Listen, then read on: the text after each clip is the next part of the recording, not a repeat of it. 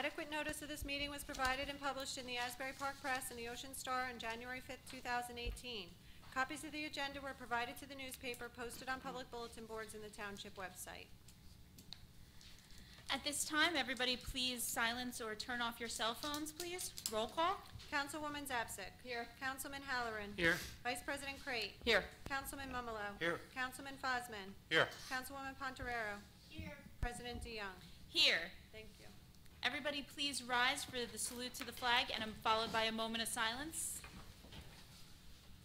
Pledge allegiance to the flag of the United States of America and to the republic for which it stands, one nation, under God, indivisible, with liberty and justice for all.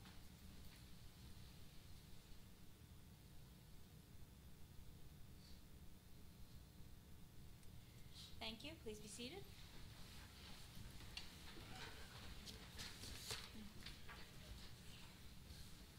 Madam Clerk, please accept and file the reports. I will, thank you. Can I have a motion and a second to approve the minutes of the April 24th meeting, please? Motion. Second. Motion by Councilman Halloran, second by Councilman Mumolo. Roll call, please. Councilwoman Zapsik. Yes. Councilman Halloran. Yes. Vice President Crate. Yes. Councilman Mumolo. Yes. Councilman Fosman. Yes. Councilwoman Ponterero. Yes. President DeYoung. Yes. Thank you. Thank you. Okay. For our first presentation of this evening will be for Pamela Cooper, Teacher of the Year. Mayor and Vice President Crate, please join us down off the dais.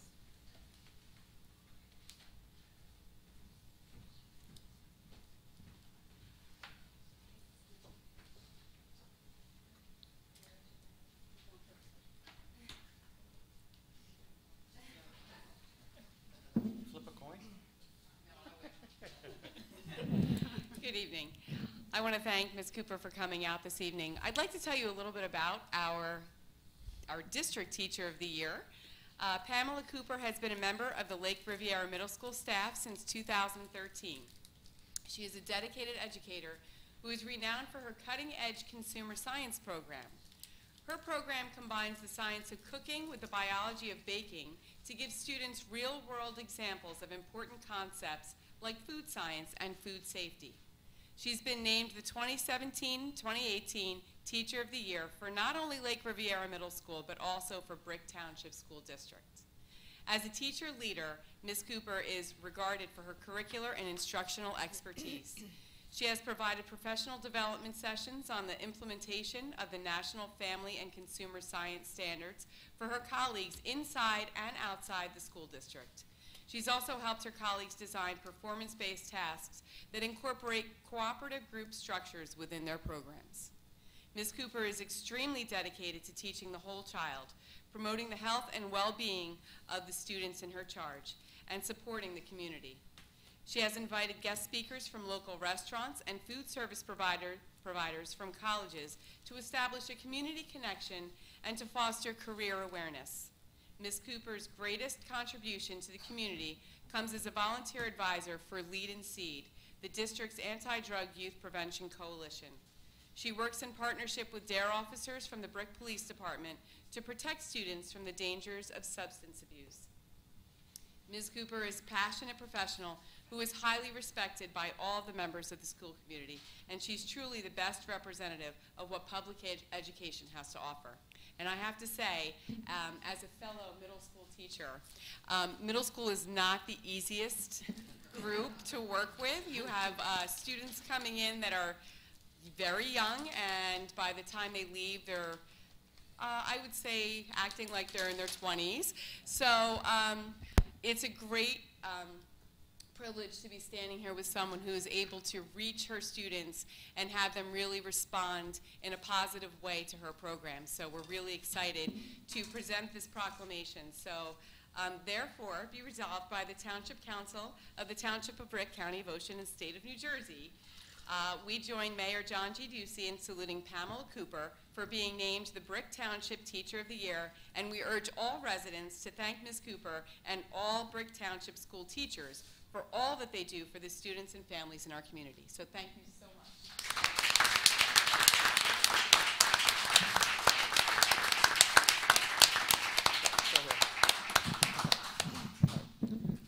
privilege and honor of having our school superintendent, Dennis Philippone, here in the audience. If Mr. Philippone, you'd like to come up? And yes? Yes. Mr. Philippone has done an excellent job, and I know as superintendent, his last day is coming up on June 30th, and I want to say thank you for all the hard work that you put in for our school district and really stepping in and doing an excellent job. You've been in Brick your whole life, being a teacher and then the principal and now moving up to administration all the way up there to superintendent. You've done an excellent job. Thank you very much. Now, also an honor and privilege because you have Ms. Cooper here today. The Township of Brick is fortunate to have many outstanding individuals who are dedicated to the education of our young residents. Pamela Cooper, a teacher of family and consumer science at Lake Riviera Middle School, has been honored as Brick Township's 2018 Teacher of the Year. Ms. Cooper received her Bachelor of Science degree in Hotel and Restaurant Management from the University of Massachusetts in 2004 and her teaching certificate in Family and Consumer Science from the College of New Jersey in 2007. Sorry, I have allergies. Last summer, Ms. Cooper was one of only 30 teachers selected nationwide to attend the FDA's Food Science Institute, which resulted in her changing her curriculum to meet the new National Family and Consumer Science Standards and the New Jersey Student Learning Standards for 21st Century Life and Careers. In addition to Ms. Cooper's dedication in the classroom, she also promotes the health and well-being of her students by establishing a community connection and to help foster career awareness. Ms. Cooper is highly regarded for her instructional expertise and has provided professional development sessions on the implementation of the National Family and Consumer Science Standards for her colleagues. In addition to her teaching, Ms. Cooper shows her support for the community through her volunteer efforts on such committees as Lead and Seed, Lake Riviera Middle School Relay for Life Team, and the Lake Riviera Middle School Character Education Committee, among other things. She is a highly passionate educator who utilizes her talent and vision to positively impact her students. We are extremely fortunate to have her in one of our classrooms here in Brick Township. For all of these reasons, I, John G. Ducey, the Mayor of the Township of Brick and the County of Ocean and the State of New Jersey, do hereby proclaim tomorrow, Wednesday, June 13th, 2018, to be Pamela Cooper Day.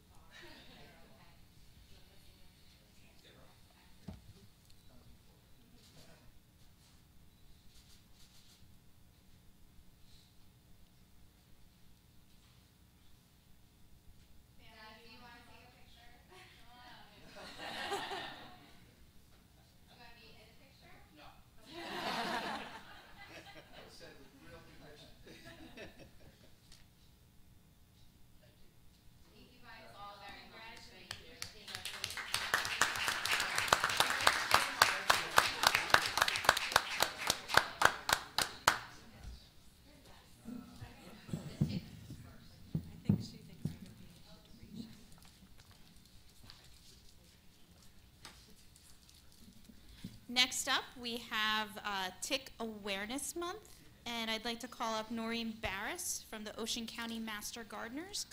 Mayor?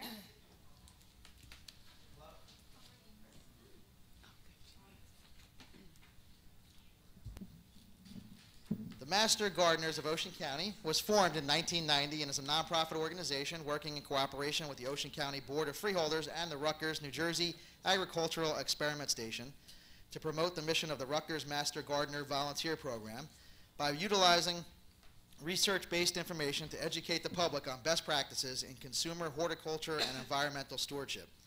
The Master Gardeners of Ocean County, under the direction of the Rutgers Master Gardener Program, provides services for tick identification and have tracked the tick population in Ocean County since 2010, noting an increase over the past 5 years.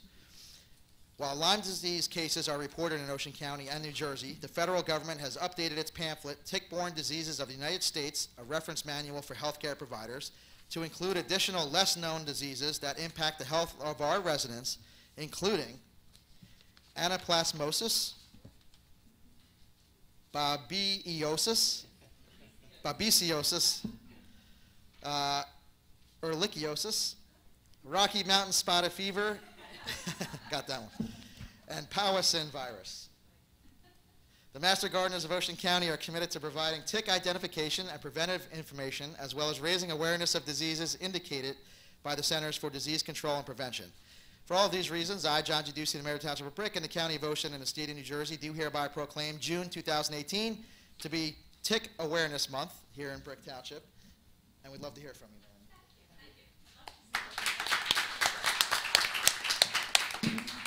Good evening, and thank you for letting me say a few words to the people. I wanted to tell you a little bit about the one volunteer service we perform that we've been very proud of lately, especially with all the headlines in the newspapers.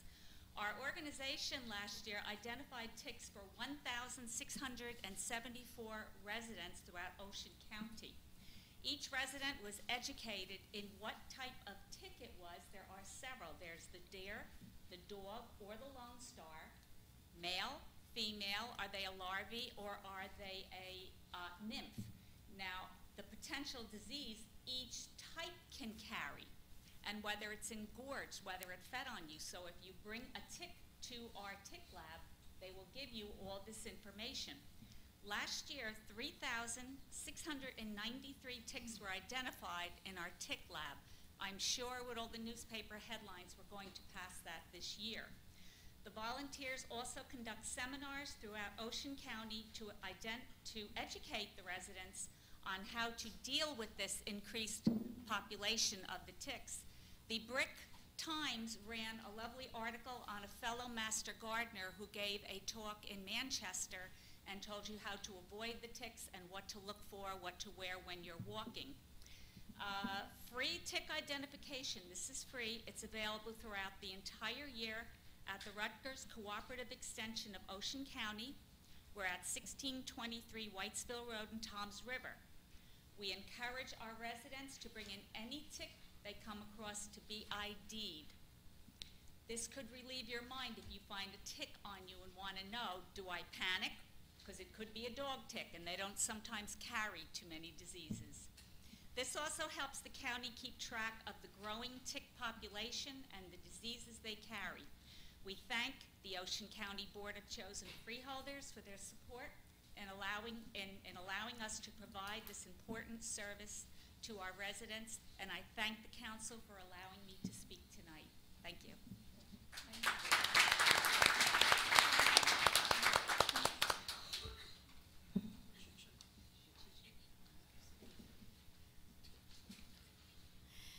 Next, I'd like to bring up Trish Totaro, our recycling coordinator, or I should call you our upcycling coordinator for this presentation, along with the Hackensack Meridian Ocean Medical Center staff that we have. So please all come on up.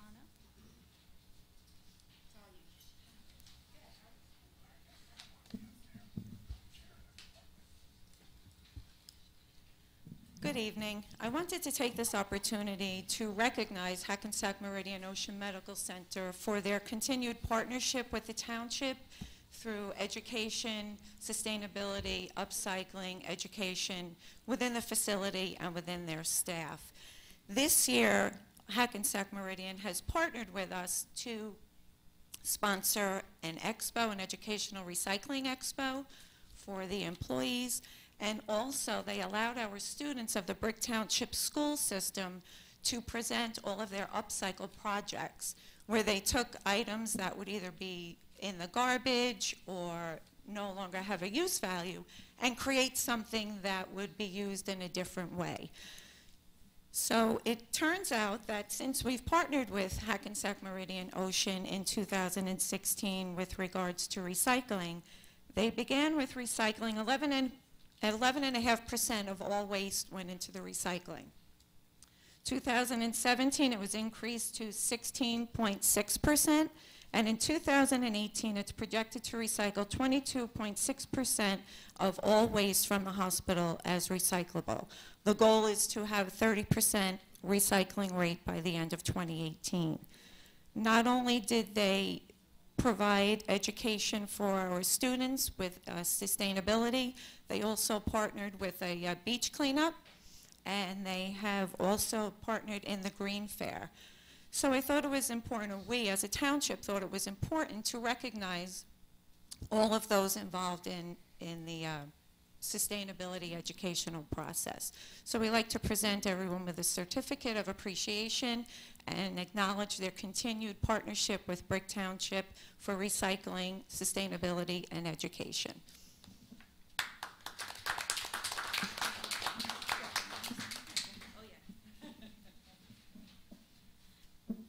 Like Trish said, we do have certificates, and they say, in recognition and appreciation of your support for the Township of Brick's efforts to become more sustainable and environmentally responsible community through education, raising awareness, and taking action. And we have them for Dean Lynn, Regional President, Vito Busolato, Chief Operating Officer, Mike Macia, Manager, Environmental Services, Karen Kavanaugh, Manager, Volunteer Services, Dawn Battaglia, Manager, Materials Management, Sue Weiss, Risk Manager, Alicia Decker, Imaging Services Business Manager, Nancy Kerr, Manager, Infection Control, Mike Silverstein, Manager, Food and Nutrition, Walter Wincoop, MD, Ken Suchek, Senior Manager Operations. So once again, we thank you on behalf of the Mayor and Council for doing all you can for Brick Township.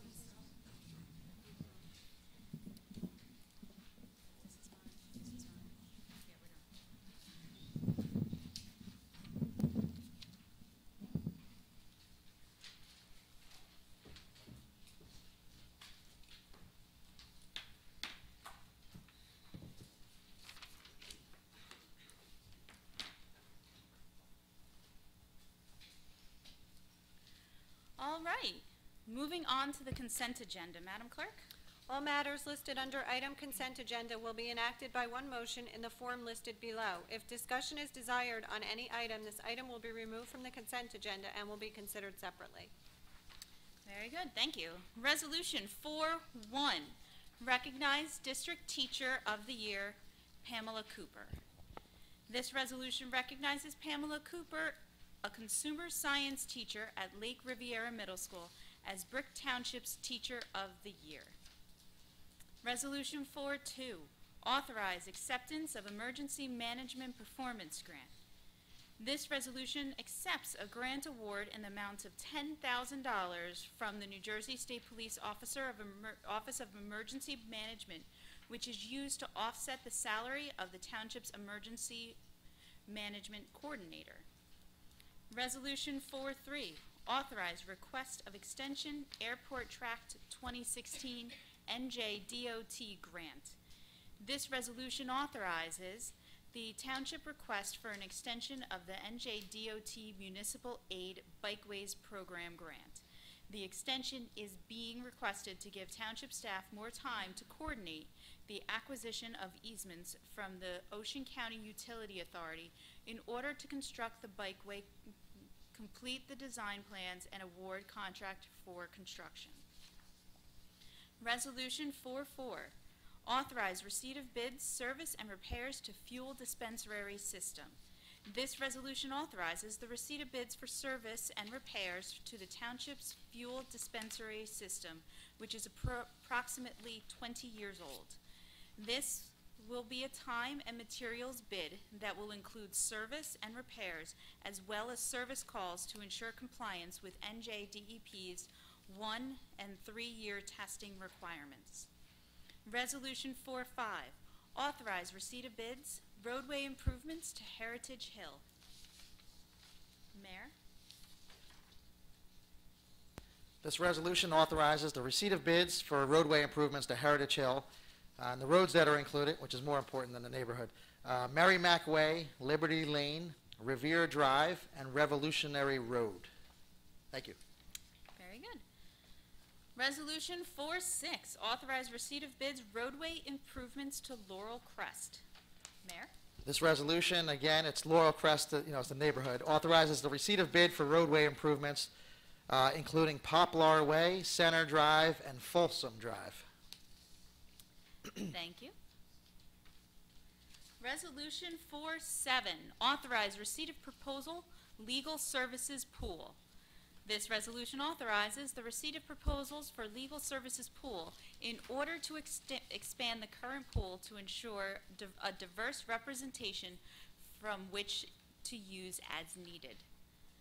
Resolution 4-8, authorize award of bid, Bernard J. Cook Park improvements. Mayor? Thank you. Yes, this resolution awards a bid to Precise Construction. They're in Freehold, New Jersey, in the amount of $1,613,668. It's for the improvements to Bernie Cook Park, or formerly, I guess it's known as Bernard J. Cook Park. Everybody calls it Bernie Cook. It's just so you know where it is. It's behind the Wawa at the new Parkway exit, located at the end of Burn Tavern Road, basically the end of it, right behind the Wawa. And the scope of the work generally consists of the construction of parking lot improvements, a concrete skate park, basketball courts, age-specific playgrounds, a multi-purpose softball field, a concrete trike path, which is basically a place we're going to be able to bring toddlers to teach them how to ride their bikes and know what street signs are and which side of the street to be on. A concrete patio areas, HMA walkways, lighting and electrical improvements, irrigation system and associated well and other site improvements to the existing park area. 4 bids were submitted for this project, and Precise Construction was the lowest responsible bidder, and being the low bidder and being also responsible, they are the one who are being awarded. And the bids ranged from the awarded Precise Construction of $1,613,000 all the way up to a different one who was not picked of $2,117,000. Thank you. Thank you, Mayor. Resolution 4-9, authorize award of bid, replacement of HVAC units at Civic Plaza. This resolution awards a bid for the replacement of HVAC units at Civic Plaza to WHL Enterprises, trading as Bill Leary Air Conditioning and Heating, Metuchen, at a not-to-exceed amount of $75,000 per year. 12 bidders picked up the packages, and 1 bid was received, that being WHL Enterprises. This will be a 2-year contract that will commence on June 13th, 2018 and end June 12th, 2020. Resolution 410, authorize award of rebid general athletic equipment and supplies. This resolution authorizes the award of rebid for general athletic supplies to 3 vendors: AD Star, Pittsburgh, PA, BSN Sports, Jenkintown, PA, and Metuchen Center, Sayreville. Bid notices were mailed to 20 prospective bidders from our bidders list, of which 6 picked up bid packages. 3 bids were received. The bid specification for the catalog discounts contains various types of items whereby not all items are available through 1 bidder. Therefore, it is the recommendation of the Recreation Director to award this category to all 3 bidders. Resolution 411, authorize award of contract, electric supply services. This resolution authorizes award of contract for electric supply services to Aggressive Energy LLC, an online auction for the purchase of bulk electricity was held on May 22nd and administered by Concord Energy, the township's energy consultant for our utility accounts and the solar array at the landfill. The auction was held specifically for our electricity accounts and streetlights and was an important first step in the process of identifying how to best optimize the solar revenue at the landfill. The pricing received at the auction was favorable, and the township is projected to save over $215,000 over the 2-year term. The savings is a direct comparison to the effective utility rate in place on June 1st, 2018. This is a 16% decrease from the previous cost for bulk electricity. Resolution 412, authorize award of contract purchasing and delivering of office supplies through Stafford Township Cooperative Pricing System. This resolution authorizes an award of contract for the purchase and delivery of office supplies to W.B. Mason, Brockton, Massachusetts. As part of the Stafford Township Cooperative Pricing System, this is an open-ended contract with funds being encumbered contingent upon the availability of funds in the budget year not to exceed $35,000 per year. This is a 2-year contract. Resolution 413, authorize award of proposal, alternate and conflict code enforcement prosecutor. This resolution authorizes an award of proposal for alternate and conflict code enforcement prosecutor to Eric M. Bernstein and Associates and Grace Mamaro and Associates at a rate of $400 per hour for alternate code enforcement prosecutor and $250 for conflict code enforcement prosecutor. Resolution 414, authorize award of bid CDBG Rehabilitation Program Project 17-1. This resolution authorizes award of bid to Newman Construction South Amboy in the amount of $22,600 for a project funded through the Community Development Block Grant Program. Resolution 415, authorize 2018-2019 liquor license renewals without restrictions, consumption, distribution, and club licenses. This resolution renews retail consumption licenses without restrictions to P.J. Sweeney's, Windward Grill, Arrowhead Inn, Villa Vittoria, River Rock, Beacon 70, Spirit Unlimited, and TGI Fridays. Distribution licenses without restrictions to Forbes Liquors, Lenape By Right Liquors, Brick Town Liquors, Wine Shop, NJ Wine Gallery, Brick Liquors, By Right of Brick, Wine World, and Joe Canal's Discount Liquor Outlet, and club liquor licenses without restrictions to American Legion, Post 348, Knights of Columbus, Brick Elks, Matitaconk River Yacht Club, Riviera Beach Boat Club, Shore Acres Yacht Club, and VFW Post 8667. Resolution 416, authorize 2018-2019 retail consumption liquor license renewals with restrictions. Applebee's, Bonefish Grill, Jack and Mike Bar and Grill, Buffalo Wild Wings, Carrabba's Italian Grill, Houlihan's, Mantoloking Road Ale House, Outback Steakhouse, Quaker Steak and Lube, Red Robin, Tuscany, Urban Coal House, Eustby's, and Rosalita's Tray. Resolution 417, authorize placement of tax liens for property cleanups. This resolution authorizes the placement of tax liens for property cleanup at 735 Herbertsville Road in the amount of $163.59. Resolution 418, authorize special event permit GCM Family Fun Day. This resolution authorizes special event permit for a Family Fun Day at Green Cove Marina from 1 to 4 p.m. on Saturday, June 23rd at the marina located on Division Street. Resolution 419, authorize special events permit Festival at Living Faith. This resolution authorizes a special events permit for a festival at Living Faith Bible Church on Route 88. The festival will be held from 11:30 a.m. to 4 p.m. on July 22nd. Resolution 420, authorize special events permit Berry Fresh Farms. This resolution authorizes a special events permit for Scary Rotten Farms at Berry Fresh Farms on Brick Boulevard from dusk to 11 p.m. during the months of September and October, as well as December 7th, 8th, 14th, and 15th. Resolution 421, authorize special events permit PBA fundraiser. This resolution authorizes a special events permit for a Brick PBA Fallen Heroes fundraiser at Beacon 70, Route 70.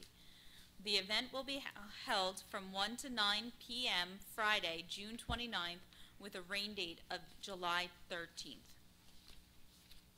Resolution 422, bond releases and reductions. Madam Clerk? Thank you. 422A is an inspection fund release for Darrell Porter on Maniloking Road in the amount of $237.67. 422B is an inspection fund release for Coast Termite on Brook Boulevard in the amount of $90.58. 422C is an inspection fund release for Millrick Construction Corp. on Chambers Bridge Road in the amount of $1,109.92. Thank you very much. Resolution 423, tax collector. Mrs. Bergen? Thank you. 23A, 100% DAV refund and cancel taxes for Block 1244, Lot 138, in the amount of $1,708.57. 23B, 100% DAV refund and cancel taxes for Block 1340.17, Lot 48, in the amount of $673.16. 23C, tax overpayments for the year 2018. There is one in the amount of $219.77. And 23D is a retention of tax sale certificates for Block 855, Lot 39, and Block 808, Lot 1. Thank you. That is the end of the consent agenda. Anything from council? Yes, I'd like to say something. Go ahead. Bernie Cook Park, I'm glad we have another park going in. It's a great thing, and I think that the families get out of their houses, the kids are really playing hard out there. We've got a skateboard park going in. I think the parks are fantastic. I'm glad it's open from dawn to dusk, and that's the way it should be. Thank you. Anybody else? Call for a motion and a second, please. Motion. Motion by Councilwoman Zapsik, second by Councilwoman Pontorero. Open to the public for questions on the consent agenda. Yes.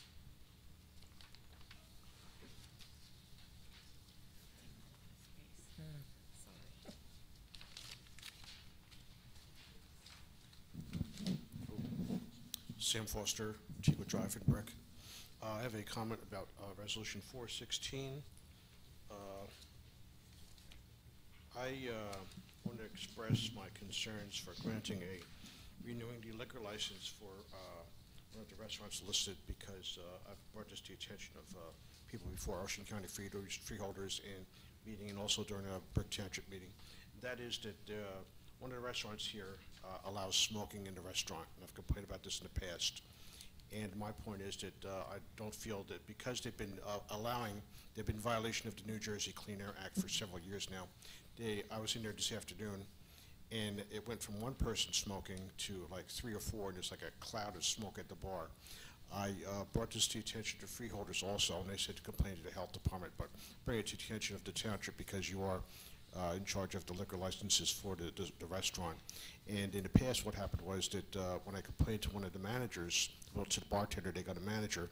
Manager told me, well, they have permission from the Township of Brick Health Department to allow smoking. And I told them there is no such thing, and I checked with the county freeholders, and they had a health department official in there. So they've been lied to me. So I wanted to express my concerns about this because I don't feel that I don't know if you need to wait, if the township needs to actually wait until a complaint is filed and with the health department or what. Just bring this to your attention because it's the state of New Jersey is clamping down on smoking in public, like at beaches. I think they're being, I don't know if it's been banned yet or not, but it's being proposed by the legislature and Governor Murphy. So just want to bring this to your attention because I eat out a lot because I can't cook very well, and I just, this is the only restaurant that I've been in, or bar, where they have this kind of a problem. It's been going on for several years now. I just want to bring this to your attention. I don't know if this will affect or preclude a restaurant from getting a liquor license or not, if there'll be grounds for doing it. I just wanted to bring it to your attention because, you know, like I said, it's one of those situations where the state has a policy and the law is being, it's not just a policy, it's a law. And what good does it do to pass additional laws tightening smoking when, you know, you can go into a bar and they allow the e-cigarette use, and then sometimes they actually allow cigarette usage. So thank you. Sam, I'm sorry. May I have the floor? Go ahead. I'm sorry. I didn't hear the name of the restaurant. Oh, it's Jack and Mike's Bar and Grill. It's on Cedar Bridge. I heard that they just had new ownership. I don't know or not if they did they change owners or not, but like I said, I was in there this afternoon, and I ended up walking out because there was like clouds of smoke rising from the bar. Yeah, well, I was there today this afternoon, and it's nothing unusual. That's why I stopped eating in there, but I went there today because I was hungry and I couldn't get a spot at my usual place where I go, which is P.J. Sweeney's. But oh yeah, today it was like 2 or 3, and it's a cloud of smoke. It's at the bar, because like I said, I brought this to your attention before, and I complained years ago when I was eating in there at the bar, and complained to the bartender, and she got the manager, and the manager said to me, you know, we have permission from the Township of Brick, and I told him this is state law. Even if Brick did give you permission, you know, you can't, you know, the jurisdiction, state has a jurisdiction over the Township of Brick, and like I said, it brought this to the attention of the county freeholders, and they told me to complain to the health department. Did you make a complaint? I hate this. Yeah, I did, but I haven't heard anything back from it. I was in there after I've made my complaint. It stopped for a while, but then they started up with the smoking again, and I figured, well, you know, I don't know what's going on here. I don't know if they were fined or spoken to or what, but I don't know what the situation is now. But you know, like I heard that they have new ownership there, so that's why I just was there this afternoon. I saw the smoke, and I said, no use going to a manager and complaining, and so I just walked out, went somewhere else. That's all. But you know, I don't know if this something like this would preclude them from getting a liquor license if it's grounds for it or not. But I just want to bring it to your attention. Thank you. Because like I said, the state is cracking down on smoking, and you know, if the law is going to be ignored now with this issue, you know, then what's the use of having laws at all? You know. But, yeah, thank you. We don't want to make up frivolous laws that no one's going to enforce. Yeah, like I said, I'm going to complain to the health department again, but, you know, I had the same problem at casinos, Borgata. No, that was a different situation because they allow smoking there in some sections, but, you know, a rich man plumped down like $5,000 cash at the no smoking table. So they made it smoking. I can understand that, you know what I mean? But I mean, I'm big gambling like $100, you know, so, but this is a different situation. I just want to bring it to your attention. Thank you. Thank you. Thanks. Yeah, obviously we didn't get permission, but we'll report it to the health department as well. Thanks. Thanks for telling us. Yes?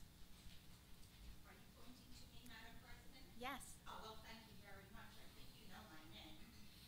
I don't know who behind me has their hand up.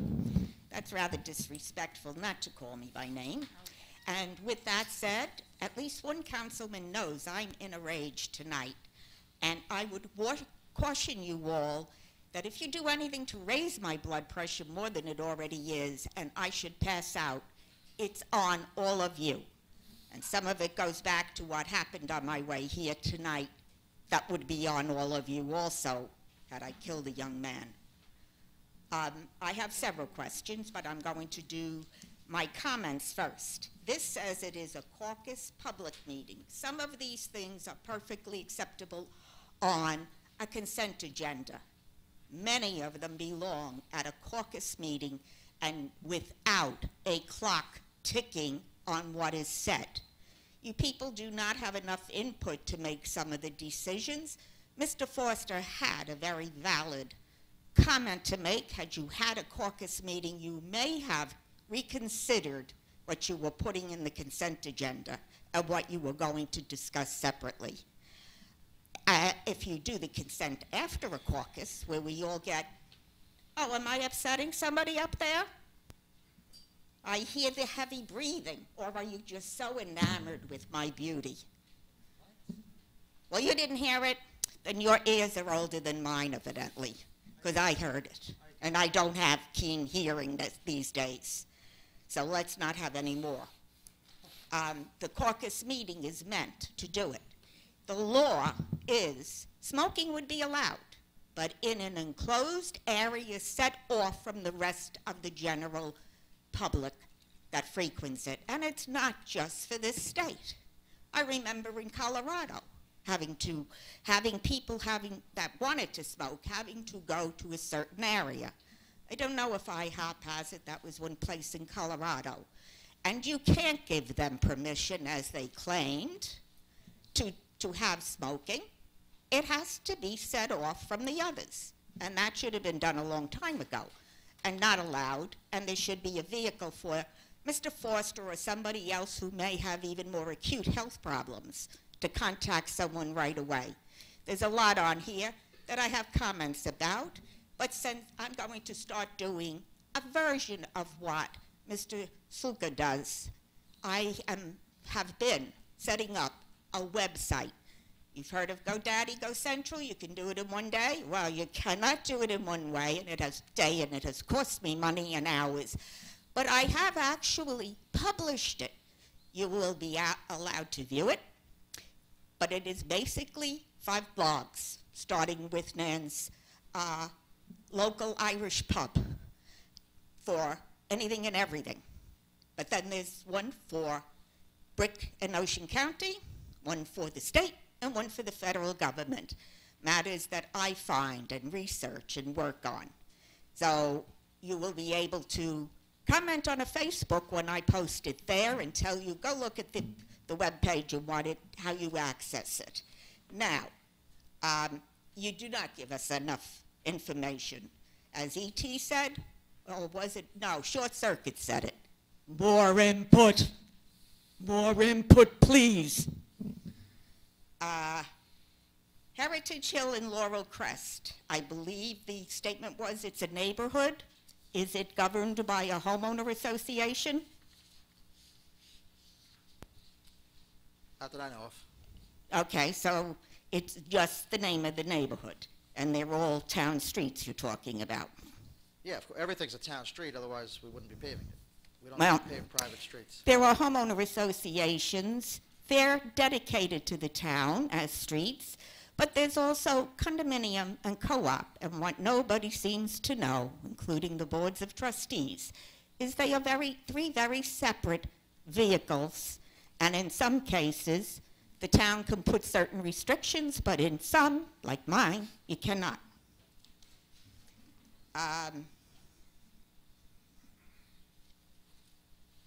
The awards. We should know more information. In particular, I'm thinking of, let me see, where is it? The precise construction. I'm not sure where that is, that you were giving it to. You mentioned there were others and they were higher and lower. At a caucus meeting, you would be mentioning the names of every single one of them, exactly what their bids were, and the general public, which is the reason you have these meetings, is to get input from us because you don't know it all. I could give you... And you don't know what you don't know. No, give- thank you. Oh. This is for the entire town of Brick that you should be giving the information out in one way, is by I'll having say the it right caucus meeting. No, I don't want it now. Okay. It's not sufficient time for me to give you input. You're not going to listen to me. And that's what it's meant to do. And somebody in the audience might have done what, or in attendance, I should say, what Mr. Foster did and say, by the way, this particular business, I know they're a bad actor. And under the fair bid, or whatever they call that, if you know, like Jack Morris is a bad actor, you have the right not to consider his bids. It's the law. Somebody has access to the research that I have to go to great pains to get. But you can find it. I have brought this up in the past to the planning board, and I'm bringing it, and I brought it here, and I'm going to bring it again.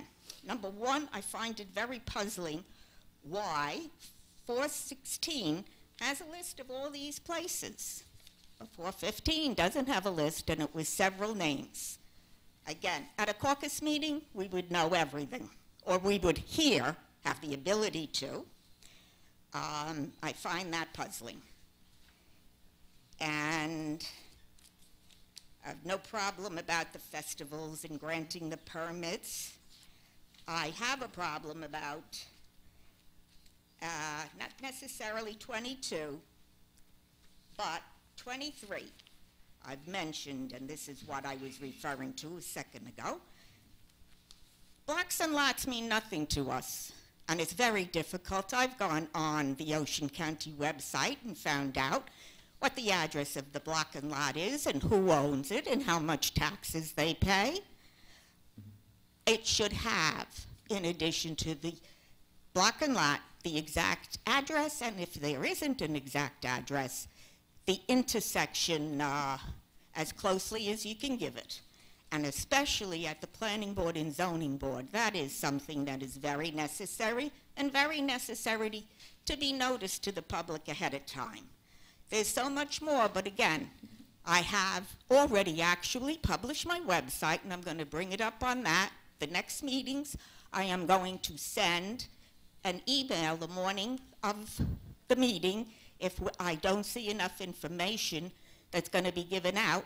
In fact, I don't have it all done today because I got busy. But I will, in the next couple of days, I am going to go out tonight and get all my victuals and bunker down for the next few days, except when I have to go out to the doctor, which may come tonight, and put it all on my blogs and on Oprah's. There are going to be a lot of Oprah requests because there is so much taking place here you don't have the right to do. Thank you. Anybody else?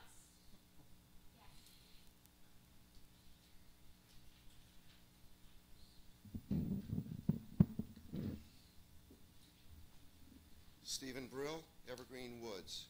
For the past 6 years, I have provided environmental studies concerning the detrimental health effects from the... Brill, we're still on the consent agenda. Let me finish. It's a Okay, comment I'm just on making number sure. 8. Okay, thank you. For the past 6 years, I have provided environmental studies concerning the detrimental health effects from the Garden State Parkway and Interchange 91 expansion projects. What have my elected officials learned? They have decided to reconstruct the adjacent Bernie Cook Park to attract the most vulnerable segment of our population, children. You profess to be the advocates for children by promoting award ceremonies, and yet where their future health is concerned, you have turned a deaf ear. The American Lung Association, the CDC, and other reputable organizations have issued warnings about the breathing of exhaust from diesel trucks, buses, motorcycles, and cars. One must believe that there must be some other motivation driving you. Another Park Award, or a photo op, perhaps. Prove me wrong. Conduct an air pollution study.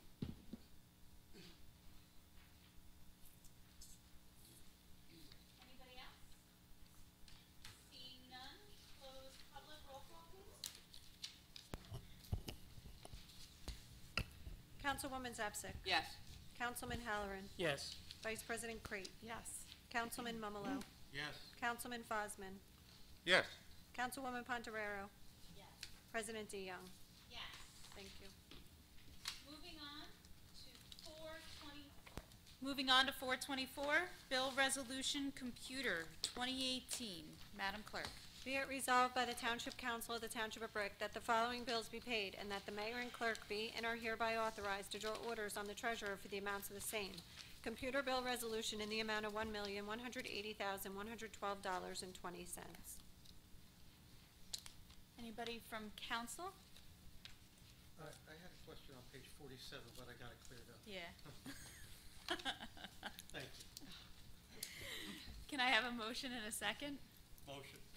Second. Motion by Councilman Mumalo, second by Council Vice President Crete. Open to the public for any questions? Seeing none, close public. Roll call, please. Councilwoman Zapsik. Abstain on Gannett newspapers and New Jersey press media, and yes to the rest. Councilman Halloran. Yes. Vice President Crate. Yes. Councilman Mumalo. Yes. Councilman Fosman. Yes. Councilwoman Fonterrero. Yes. President DeYoung. Abstain CME, yes to the rest, please. Moving on, Resolution 425, Bill Resolution Manual 2018. Madam Clerk? Be it resolved by the Township Council of the Township of Brick that the following bills be paid, and that the mayor and clerk be and are hereby authorized to draw orders on the treasurer for the amounts of the same. Manual bill resolution in the amount of $1,697,204.56. Very good. Open to council? Seeing none. Motion and a second, please. Motion. Second. Motion by Councilman Fosman, second by Councilwoman Ponterero. Open to public for questions. Seeing none, close public. Roll call, please. Councilwoman Zepsic. Yes. Councilman Halloran. Yes. Vice President Crate. Yes. Councilman Mumalo. Yes. Councilman Fosman. Yes. Councilwoman Ponterero.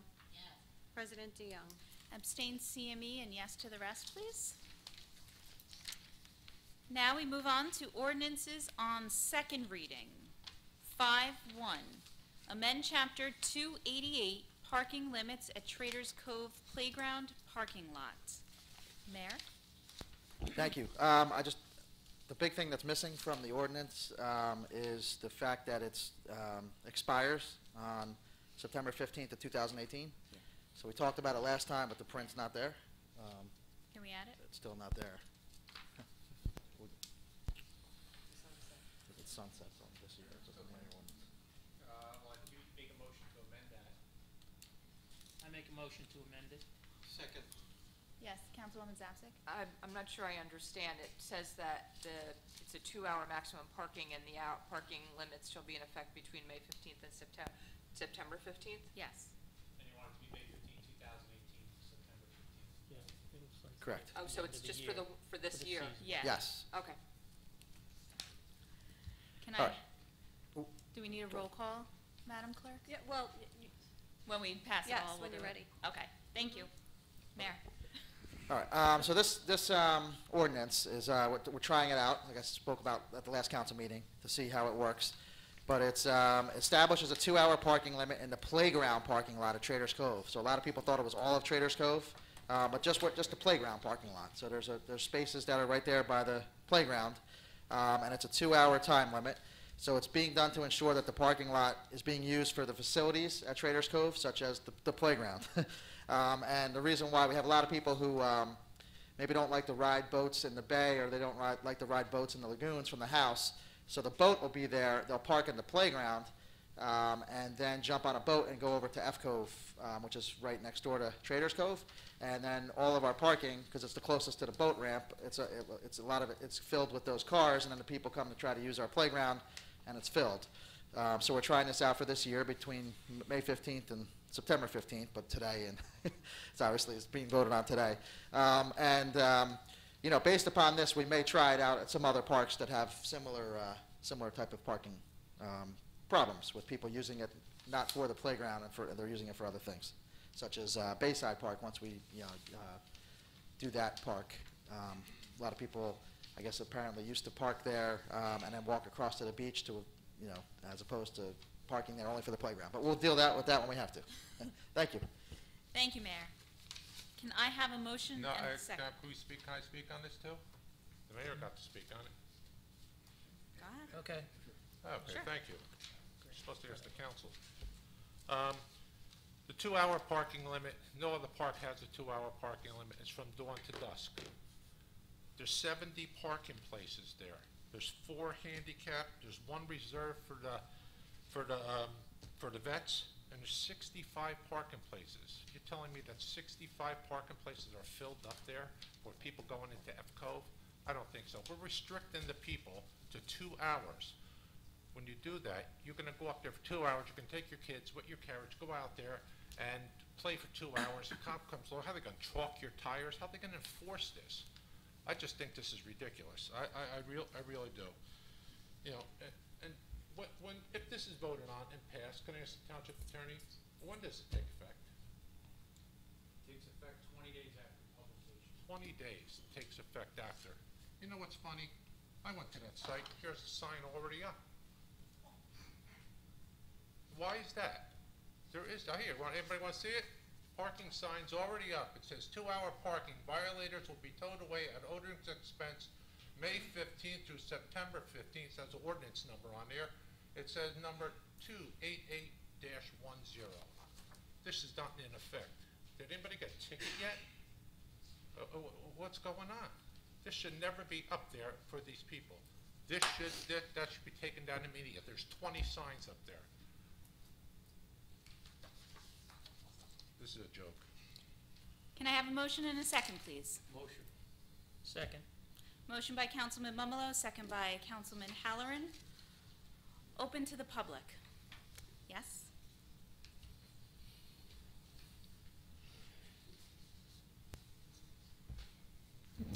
First, the councilman shouldn't have had to ask for permission to speak. Nobody, including the mayor, nobody should have been speaking before a motion and a second. If you don't get a motion and a second, Robert's rules effectively says it falls off the table, and that's the end of it. It's gone.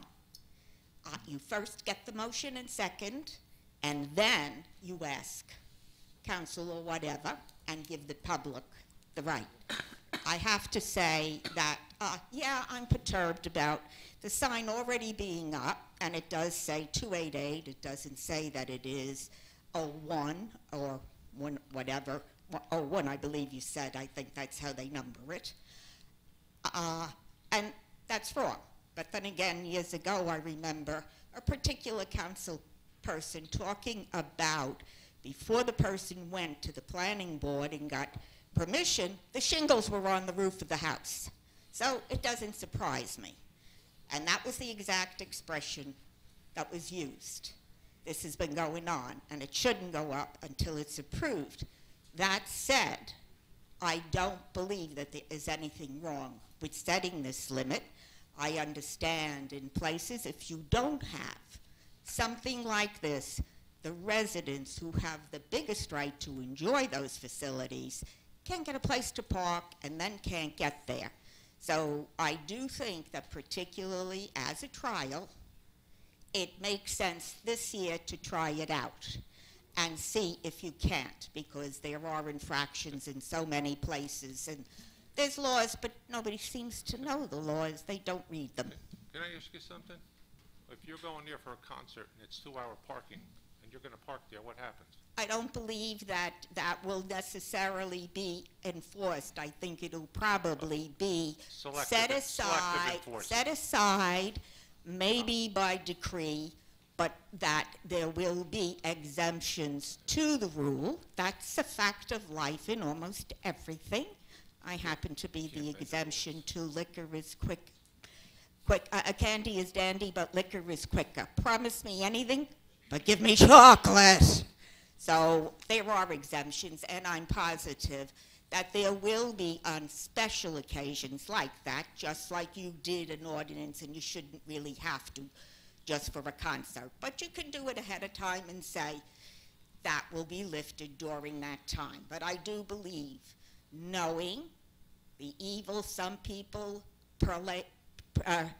spread out these days, we need to have some curbs on what they're going to do and what advantages they're going to take of us, particularly the taxpayers. Anybody else? Seeing none? Believe we are at roll call. Councilwoman Zapsik. Yes. Councilman Halloran. Yes. Vice President Crate. Yes. Councilman Mumolo. Yes. Councilman Fosman. No. Councilwoman Pontarero. Yes. President DeYoung. Yes. Thank you. Moving on, resolutions 5-2. Amend Chapter 225 Housing Standards Rental CO Regulations. Madam Clerk. An ordinance of the Township of Brick, County of Ocean, State of New Jersey, amending Chapter 225 entitled Housing Standards of the Township Code of the Township of Brick to provide for increased regulations of rental certificates of occupancy. Thank you. Brick already has an ordinance requiring a rental CO for all residential rental properties. This proposed ordinance tightens that with additional grounds for revocation and/or suspension of a certificate of occupancy, as well as tenant screening when a change in occupancy occurs. Screening includes checks for activities in the landlord-tenant section of Superior Court, records of conviction for any municipal or Superior Court offense, and applies not only to the tenant, but to all authorized members of the tenant's household. Proof of screening is required, and a certificate of occupancy will not be issued without proof of adequate screening. Seasonal rentals are exempt from this process. This revised ordinance also allows for an automatic suspension of a CO to any landlord or property owner who receives a third notice of violation for renting a premises without having obtained a rental CO in accordance with this code, and bars them from obtaining a CO for a period of 1 year.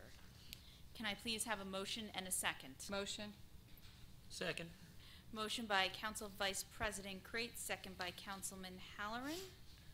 Open to the public. Yes, Ms. Call.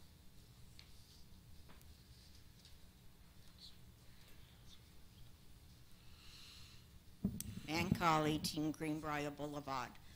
I know that there is something about checking for C of O, and I didn't pay strict attention a couple of years ago when it was brought up, particularly to ensure that the renters in the Maple Leaf Park, who at that point had a big problem with, the park had a big problem with, not the park, the Maple Leaf housing, apartments, with drugs and undesirable tenants.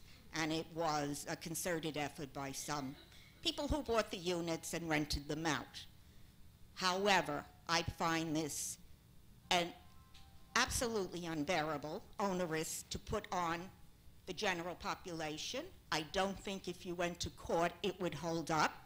Somebody mentioned on the last one, I believe it was, about enforcement. You shouldn't be passing one that can have enforcement, and there's no way, if you're applying this to the entire township to do this, that you will have enforcement. And in closing on my statements, there happens to be a state ordinance, law, statute. It's known as 88, and I believe that the second part of it, which happened a few years ago, particularly in reference to the co-ops, condominiums, and not particularly, specifically, and homeowner associations, that before a new buyer would be able to register their deed, file their deed, they had to have a statement from the governing entity of those places. That was, now, backtrack, one more stipulation, in age restricted, which by statute cannot be less than 55 years and should require that at least one member will be 55 years old that will live there, and nobody under the age of 18. And you had to have a statement from the entity, the corporate entity, as to who was going to be living there that was 55. Didn't have to be the owner. Who were the other people? And they never really specifically set out, and there's a big problem as to how can they ensure that there is proof of age given, that nobody's under 18 and one person is at least over 55. I went and talked to the Ocean County clerk a number of years ago and asked him, am I misreading this, that it can't be filed till you have that? And he confirmed to me. However, nobody files it, because particularly where I live, nobody gets it. And there was something I read in one of my advocacy groups that it's questionable. What are they going to use to prove what your age is? People who were in the habit of demanding license numbers, and they were writing it down. And then there's a problem about invasion of privacy. But that's true for voter writing, and you see how much secure our voter registration is. So I think this is absolutely the wrong thing to do, and at some point, there are going to be a group of people that are going to rise up and finally demand that you stop. Is the next thing to cordon some of us off into a ghetto and then put us in concentration camps? Maybe. Next. Sir? I'm a landlord in the town. I have a question. I'm not prepared because I haven't read the law. Somebody called me and told me we have a meeting. Excuse me, sir, I think we need your name and Name address and for the address. record. I'm sorry. Lyle Diamond, 21 Mainsail Square, Freehold. I just moved from Brick. Okay. The requirement that you get first of all, every tenant I have, I do a criminal background check, eviction. What's your basis for denying? Who denies it? The township? No. Or I? We don't deny it. Not at all. We're just asking the landlord to do what you do. Okay. And that's your own as to whether, that's up to you to do. We just want proof that you did it. Okay, You don't have to put the person's name down there or anything, because. Okay, so I do a criminal background check and the person's a drug dealer. Excuse me, they have to put their names, so we're gonna watch these people. When he's gonna go for a background check, we're gonna put the names down, you're gonna put the names down on application, and the cops will probably watch your house, because they're gonna see who was in there. You're gonna give them all that information. You don't understand. I do. Understand. What it is we're allowing the landlord. Okay, We're asking the landlord, I'm a landlord in town. okay. I do the same thing you do. I do a credit check, I do a criminal check. All they want is proof that you did a criminal check. The town does not want to see the criminal check. They don't want to see So you just want to show proof that it was done? that you did. Yes. And I actually use the onus is TransUnion, on you. and the tenant actually does it on themselves, and I get the report. So I don't have to get permission from them. They send me the thing. So all you want to see is a That you did. report. So if Yeah. you have a bad landlord, which I'm not, of course, right, and the person does a background check, they don't even really look at it, and the person is a drug dealer, what happens? We're not telling them that they can or can't rent it. Okay. That's not. I was what we're concerned doing. about That's that. what we're doing. We're not doing that at all. It's frivolous. Right, okay. It's not, we're not telling him anything. We want the landlord to be responsible to do the due diligence of who he's renting to. If he wants to rent to whoever, he's still gonna be able to rent to that person. There's no discrimination by any means being done here. It's just that we want the landlords to know who they're renting to. That's it. We wanna make sure that they know who they're renting to. Okay, I'm 100% for that, but because I've had tenants that move in, there's a kid there, and the kid's okay, until he becomes a drug dealer. That's actually happened, That can happen you know? too. That So, can all right, This is thank you not, very much. this is not gonna prevent that. No. This is, I think it's a good idea, but the whole, but then you're the landlord, you should be doing that yourself. We shouldn't have to tell you to do it. You're a landlord, you should just do it But you do know, yourself. you're a landlord, you do know this, right? Woman moves in with a couple of kids, and also the boyfriend's there. How do you prove he lives there? Right. Well, that's. So how does that That would ball affect away. me if the boyfriend moved in, which I don't want to anyway, because I didn't screen it? Technically, by law, when you fill out your application for a landlord, they tell how many people are living in the house. Correct. And you put the names down of who's living in the house. So if something does happen, that person not legally supposed to be living there. You can call code enforcement, they will come out. They can come out. I asked code enforcement, and they told me they can't do anything. I had a tenant rather, and it had 4 people supposed to be there. He probably had 6 people there. I asked code enforcement if they could do anything. They said they don't. Do you know that guy's name? I'm not gonna tell No. you the name. All right, but thank you very much for your time. Thank you. Yes, sir.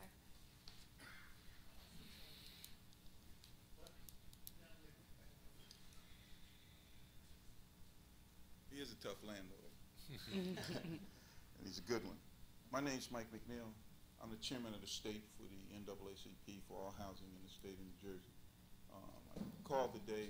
I think I spoke to the mayor and whoever Can else. you raise that up a little? Yes, sorry. Thank I you. had spoken to the mayor and whoever else was in the room that I had some concerns. I understand what you want to do. And as I said, I sent an email out today that I don't want you to think that, against what you want to do. But I just want to make sure that you understand what you're doing. And I don't know whether or not, you read the HUD's guidelines and what HUD has said, on that. So I wanted to make sure we both got the same copy. Okay, Great. here. Because we spoke today, that I know that you followed the Toms River guidelines on the way it was set up there, but you made some changes. What I asked you to do, if it's possible, to make sure that the entire committee has read and meet with some of us, because we have some questions. And I think that where you think that folks are against what you want to do, you're totally wrong. The issue is that the way it was done, in a sense that, I know this is your second reading, but the first time I heard it about it was this morning rather, at 6 o'clock in the morning, and my phone hasn't stopped ringing since then. Calls throughout the entire state of people having meetings. And I sent an email out so you understand that I talked to the mayor of the town. The mayor said that, you know, we could sit down and talk about some of the concerns I have. But we have no reason not to support what you want to do, but I just want to make sure that we're all on the same page. There are a couple of things in there that bother me, especially when you talk about evictions. If some of you that don't know me, I'm in court every Monday, every Friday, and work with evictions. So I truly understand that. And everything that might be on a person's record that they've been evicted, really, they're not. And if you look at some of the new laws that the bills that are out there now, especially the ones that I believe that Ron Rice and a few people are trying to change on the blackball list, that's where a lot of this came from. So I just don't want to see you get tangled up in a whole mess of things. And all I ask you to do is just take a step back today, and if we can just present a couple of questions, and I believe that we can, move on from there. But do not want you to think that do not understand what the concerns are of the people. I hear them everywhere I go. So I just want to make that clear to you. So if you think about that or what I just said, I would appreciate it. Thank you. Thank you.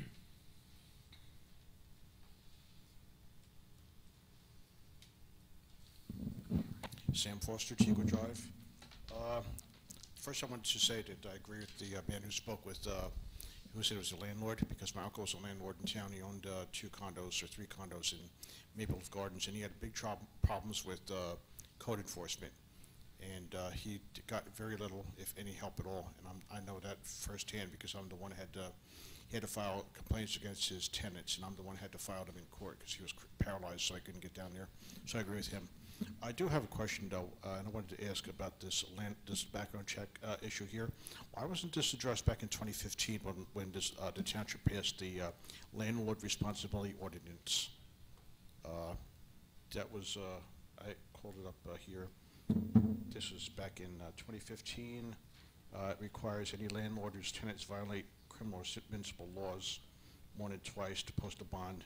I don't know if you people remember that ordinance that was passed back then or not. I don't know how many of you were on the council back then also. This is a different ordinance. It's a different chapter. I understand, but in it's the code. still dealing with the tenant-landlord issue. So why wasn't this all consolidated into one issue so you could deal with it all at the same time at that time? Because the issue is violations of the law, correct? So the question I have is that since 2015, the township passed the Landlord Responsibility Act, why didn't you also put this into, at least try to add it all at one time instead of drawing it out? As long as it has been 3 years later, you're now proposing a ordinance about the background checks on people, because it does all tie in, because you're dealing with crime. Anybody have an answer? Hi, Mr. Foster, how are you? So at the don't time we wanna did know. that, pardon? I said, you don't want to know how I am. Oh, okay. You think that Nan Collins is bad mood. You don't want to know what mood I'm in right now, but never mind. Not going to take it out on all of you. But anyway, I'm sorry. I'm partially joking. Don't worry. My blood pressure medication is working, so don't worry. Go ahead.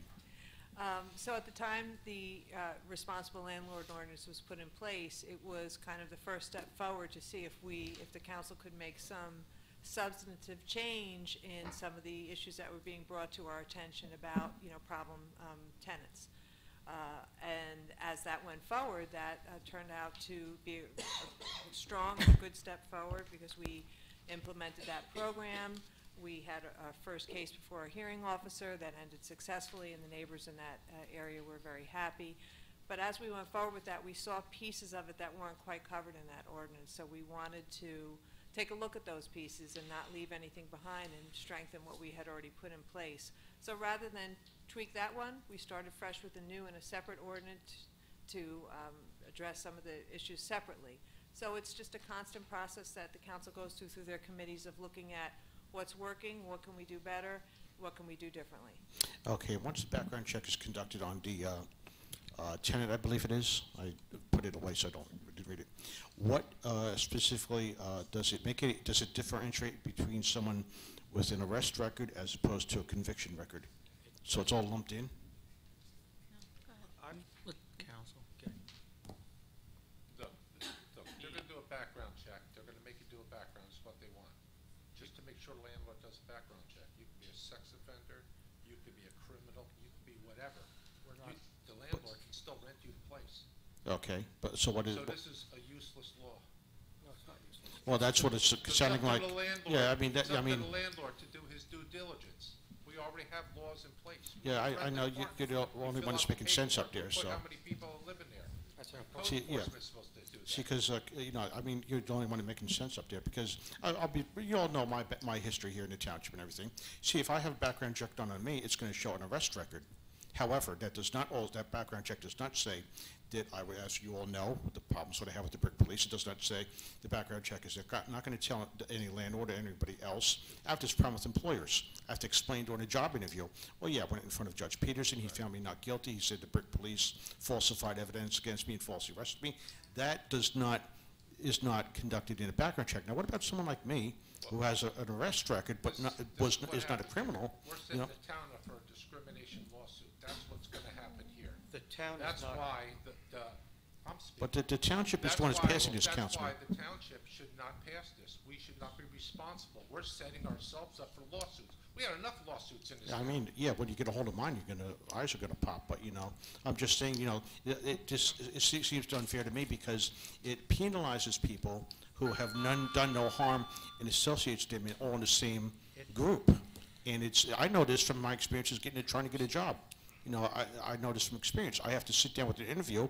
I've been fortunate to have some employers who will listen to me and would check with like the state police and the FBI. And they can say, yeah, we know what happened here. Brick Township did this to them. But I just think that this is an issue that is, like I said, I agree with Councilman Fosman. He's the only one that seems to be making sense up there. It's, Hey, look, let me tell you. I got a renter next door. The guy's a sex offender. I couldn't stop him. So it's not going to make a difference. But I thank you, Councilman Fosman. You're the only one making sense up there, so thank you. Next, Mr. Olino. No.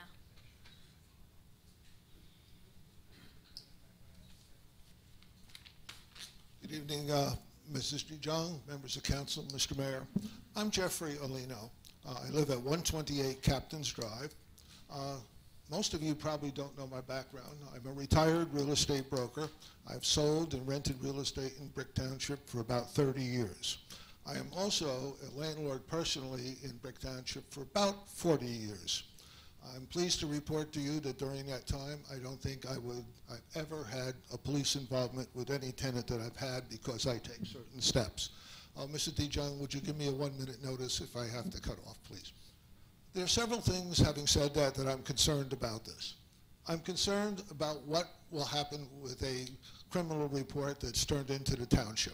Will it be kept in the building department? Will it be shared elsewhere? What steps would be taken? And would those steps only be taken if something occurs? You don't turn in the report. We're not to receive the report.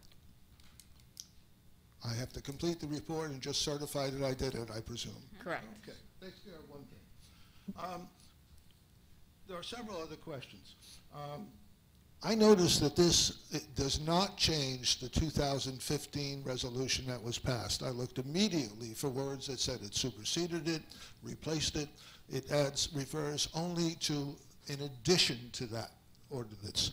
And I'm getting a shake from council, so forth. And I'll come back to that, so forth. I've had council members and others say, well, we just want to know who is in the unit. So we're going to do it that way. Well, those people probably have not filled out a tenant rental CO application. First question is, what is the address of the property? Second question is, please list all the people who will occupy it, both children and adults. So you already have that, so forth. I am concerned that there is a provision in this that states that if you are guilty, you will have a penalty, and one thing you can't do is renew an existing lease. Well, I've got a conflict. State law says that I have to do it. I have no choice. There's an old saying in being a landlord, if he pays, he stays. There are very few reasons that I can get an eviction for a tenant unless he stops paying. It can be done, but it's extremely difficult and so forth. What I don't find in this resolution that would be, I think, appropriate, I'm looking for an indemnity clause for a landlord. If the landlord does some of these things that the township's requiring, and they're very unusual, I have never seen them anywhere in any of my 40 years, and I've rented properties both in New Jersey and Florida and New Hampshire. So it's sort of uncovered ground at this point. I would like to think that if I get fined, drawn into court, and I have costs, I have need for legal representation because I did what the township requires, the township should be willing to indemnify me if anything happens where I have those costs. In addition, I am concerned about a couple of other things. I'm concerned about what is a landlord. And I'm not sure if the council particularly knows this. It may not have been brought to your attention. And council's telling me this is just an extension of the 2015 ordinance. It first, under the definitions of a landlord, that a person who offers for lease, has their property as a landlord. And it continues, which building contains no more than 4 rental units. Let me repeat. Lease in a building which contains no more than 4 rental units. Would seem, and that's in lay language, declarative sentences, not legalese, and I'm not an attorney, it would seem that that exempts Waterside Gardens, Brick Estates, Maple Leaf, and probably about 30 other apartment and condo complexes in town. It seems that we're focusing on the little guy, and probably we've eliminated 95% of the units in town that are a problem. I hope the town council will take that into it. I don't know why that's there, but it's been there for a long time. I have a half a dozen questions. I'll give you just the questions quickly.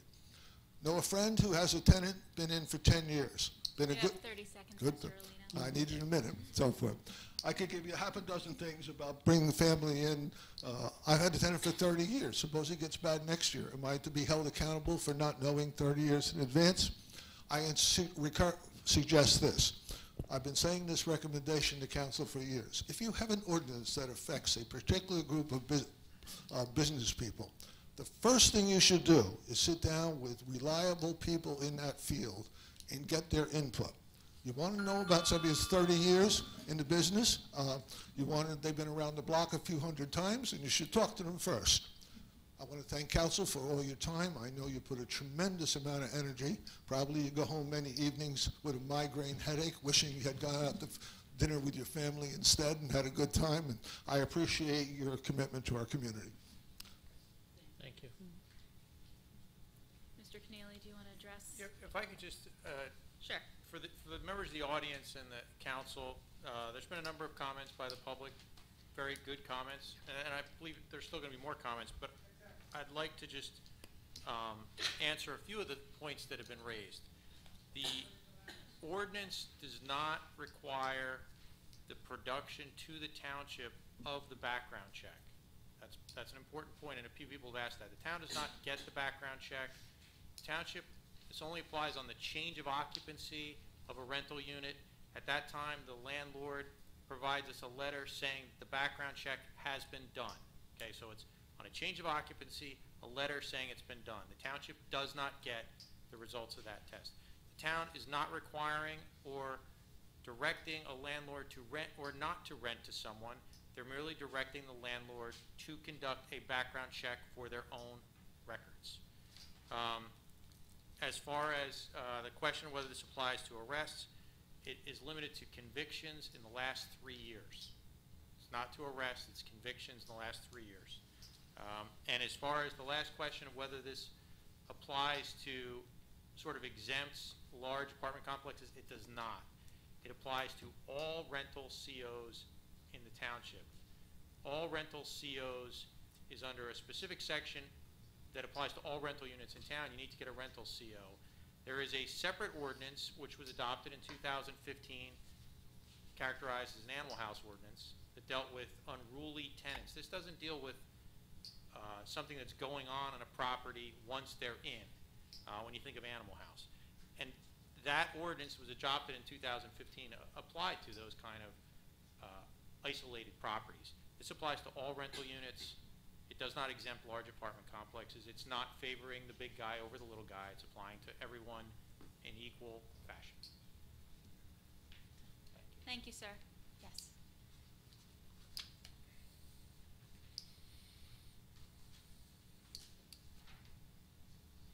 Good evening. I'm Fred Rush. I'm the president of the NAACP in Ocean County, Lakewood.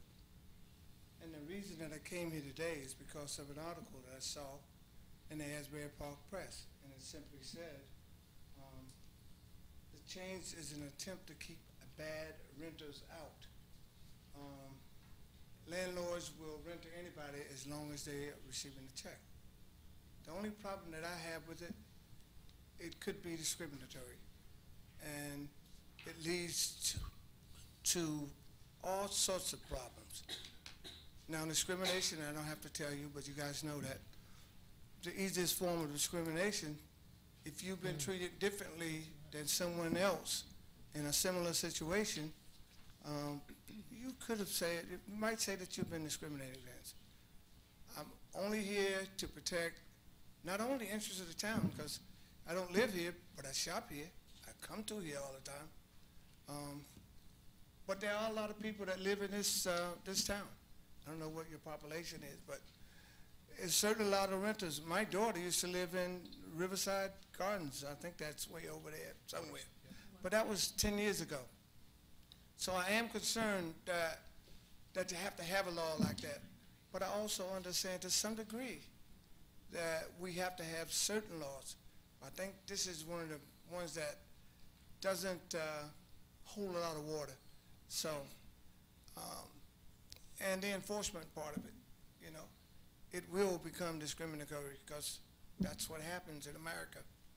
It's the haves and the have-nots. The people that are least disenfranchised, they're going to be the ones that affected the most.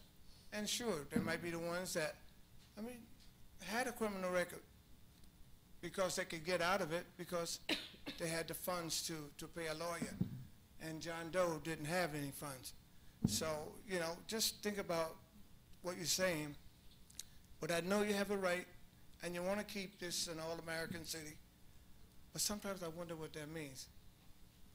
All-American city could mean I'll keep out less desirables, whatever that means. And you can put that in context of a whole lot of things. But as long as people doesn't get hurt, it's not the worst idea in the world, but it's the way it's going to be used. I really, I saw your articles, Mayor, and that's the only reason I come here. And I got some phone calls too. So I said, well, let me come here tonight. And thank you for allowing me to speak, even though I live in the next town over. Thank you. Thank you. Quiet, please. Sir in the back, all the way. No, sorry. Go ahead, come on up.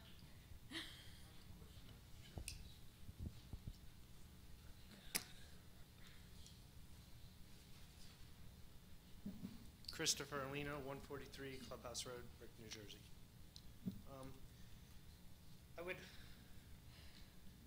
want to thank the council for hearing me today. I would kind of request that you don't include this new ordinance in the new proposed ordinance. I think it puts a lot on the landlord. The landlord doesn't control everything. I mean, I've been a landlord for 31 years in Bricktown. We're already regulated a lot. I mean, no landlord wants a bad tenant, trust me. You know what I mean? I think most everybody that I know screens their tenants pretty well. it's very hard. You know, once you have a tenant, you're stuck with them. That's what you have. You know what I mean? I think the Housing and Urban Development has guidelines against this for discrimination. Totally, that violates the Fair Housing Act. I mean, there's a lot of stuff that could be lawsuits on this. I'm just pointing that out. And if you have a tenant that gets in trouble, it doesn't actually happen right away. I mean, everybody's innocent until proven guilty. So if I had a tenant that's been there for 15 years, it's happened before. They get in trouble with the law, they get an attorney, okay? It doesn't get heard for a year or two in court. They get in trouble with drugs. It's not like next week I can run down there and just file for eviction and get rid of them. It doesn't work like that. They're innocent until proven guilty. I cannot file for eviction until they either plead guilty or they get, So it's really hard for the landlord. I would request that, consider landlords. There's a lot of stuff in your landlord about bad landlords and stuff like that. I think everybody wants the same thing. I've been a landlord for 31 years. I know everybody in code enforcement. I'd be more than happy, along with a lot of other people, to sit down and try to work with maybe some people that rent only once in a while. But we really don't need to put all these ordinances against landlords. I mean, I can't be responsible for every person forever my whole life. I mean, everybody tries to get the best tenant possible. Everybody wants the same thing. Sometimes life happens with some of these people, and I don't have control of their life, you know what I mean? And once again, if they do get in trouble, it's not like I can run down and file for eviction and get rid of them. It doesn't work like that, If the police go after them, it's at least a year to 2 years before they get a conviction, before I can even file to get rid of them. It's not like I can just say, I'm not going to renew your lease. It doesn't work like that. It's against the law. Okay? Thank you for your time. Yes. Thank you. Sir. I had asked a question before. Sir, can you wait until you get up to the mic? People at home Apologize for won't be that. able to hear you. Again, my name is Mike McNeil. I had asked a question before, and it really wasn't answered, and then I heard the gentleman speak about it again, about eviction. I'm trying to understand, how does eviction fits in this part? Like, what would be your concern if I got evicted? Say I was sick, and I got 5 evictions on so what does that mean? I mean, explain to me. I need to know that, because that's the stumbling block for me. It wasn't me. I don't know. I didn't make a statement. So I Well, don't when know. you were- Maybe it was I Mr. talked about Fosner. discrimination. But he had mentioned about Lawsuit. eviction. That's But what go I ahead. talked about. But- He had brought up about eviction. That's why I came back to the mic. I just want to understand, what is it that you have the eviction part? That floors me. I didn't ask a question about eviction. I don't know why you thought I did. This particular ordinance does not have anything on it about eviction. This particular ordinance, all this says is that we're requiring a landlord to do a check, a criminal check. We don't want the town does not want to see it. We just want the landlord to do it, so he did his due diligence, and he could rent to whoever he wants. We're not saying he can't rent to anybody. Oh, no, I understand that. Right, so there's But nothing about eviction. am I hearing clearly that no one up here said about the eviction? I didn't ask a question. No. The ordinance asked you to check 2 things. For activity in landlord-tenant court. Right. Whether the person's been to landlord-tenant court 3 years. And that That's was different. that was That's correct. different. And if they have a criminal conviction in the last 3 years. That's it. They didn't put the criminal part on it. Okay. It's, what the landlord does with that is up to them. But it's when they fill out their application, and actually one of the issues that the last gentleman raised is, well, what happens if I get a tenant who does this? This doesn't regulate that. Obviously, once your tenant moves in, if they're a bad tenant, that's your issue. This ordinance does not apply. This is on a change of occupancy. A new tenant comes in, a landlord comes in to get a rental CO for a new tenant. We ask them to provide us a letter that they have done a background check that asks for the last 3 years of a criminal background, conviction check, not arrest, conviction, and activity in landlord-tenant court, so that the landlord is apprised of who they're renting to. That's it. What they do with it, that's up to them. But we have had landlords come to us when we dealt with this other ordinance where we had bad tenants, and they said, oh, I wish I had done X, Y, and Z before I rented to this person. We just had some, nobody wants a bad tenant. We're trying to tell people, landlords, don't have a bad tenant. And I agree with you. But don't the town already have ordinances that are not being enforced today? That's the part I don't understand. Why are we making, I just don't get it.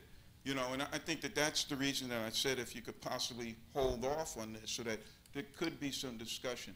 I understand what the issue is, and I really don't want to say what's on my mind here, but I do understand what the issue is. And I think that we all need to really talk about it. That's the only way you're going to fix this problem is talk about the truth. I understand what the problem is.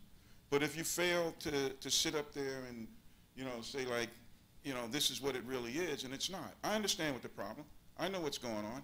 As I said to you before, I'm the chairman of the state. I see all the issues about housing. I see all the complaints in the neighborhoods, all over the place. I truly understand. But what I'm saying to you that we need to have some conversation. That's all I'm asking you, to just clarify some things and no more. Thank you.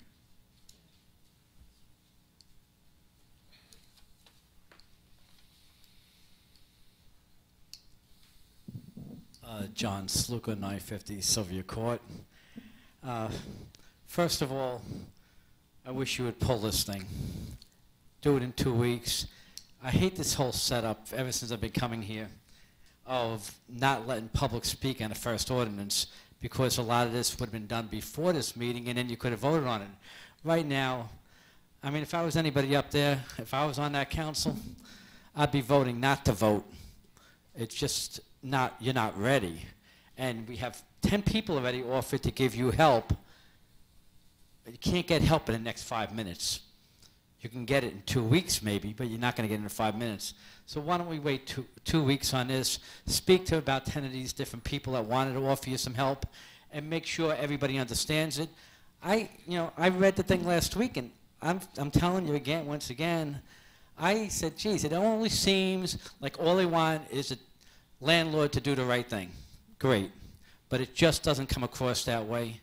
So I would recommend two things. One, pull this one for tonight, and in the future, let the public speak on the first time they read it for any ordinance. This way, in case there is a question, at least a short question, we can go back and say, hey, yeah, maybe we should look at that a little more. Okay, thank you. Any other questions? Yes.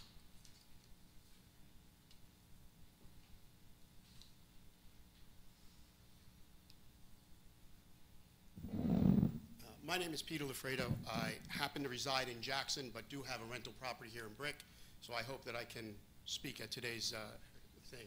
I do understand, I've heard what people have said. I've heard a little bit from what you have said. The one thing I haven't really heard is I haven't heard purpose. What is the purpose behind, other than a landlord having to do their due diligence? It seems to me that what we're doing is having the town or state or government impose upon a person to do something because we don't think they can do it. And that's a concern of mine. When I look at this, we are in a technological age. You know what?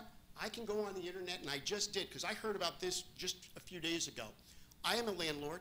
I can go on the internet. I can do all of these checks, and I can get them done if I want to as a landlord. Maybe I do, maybe I don't. But the concern is, what's the purpose here? Why does the town just want me to do it, to give you a letter? And I heard Mr. Alino say he had to certify that he did it and that was okay, and I heard some council members say, yes, that's not what this says. I've heard that a letter has to be given. It sounded like a letter had to be given from me. It's not what this says.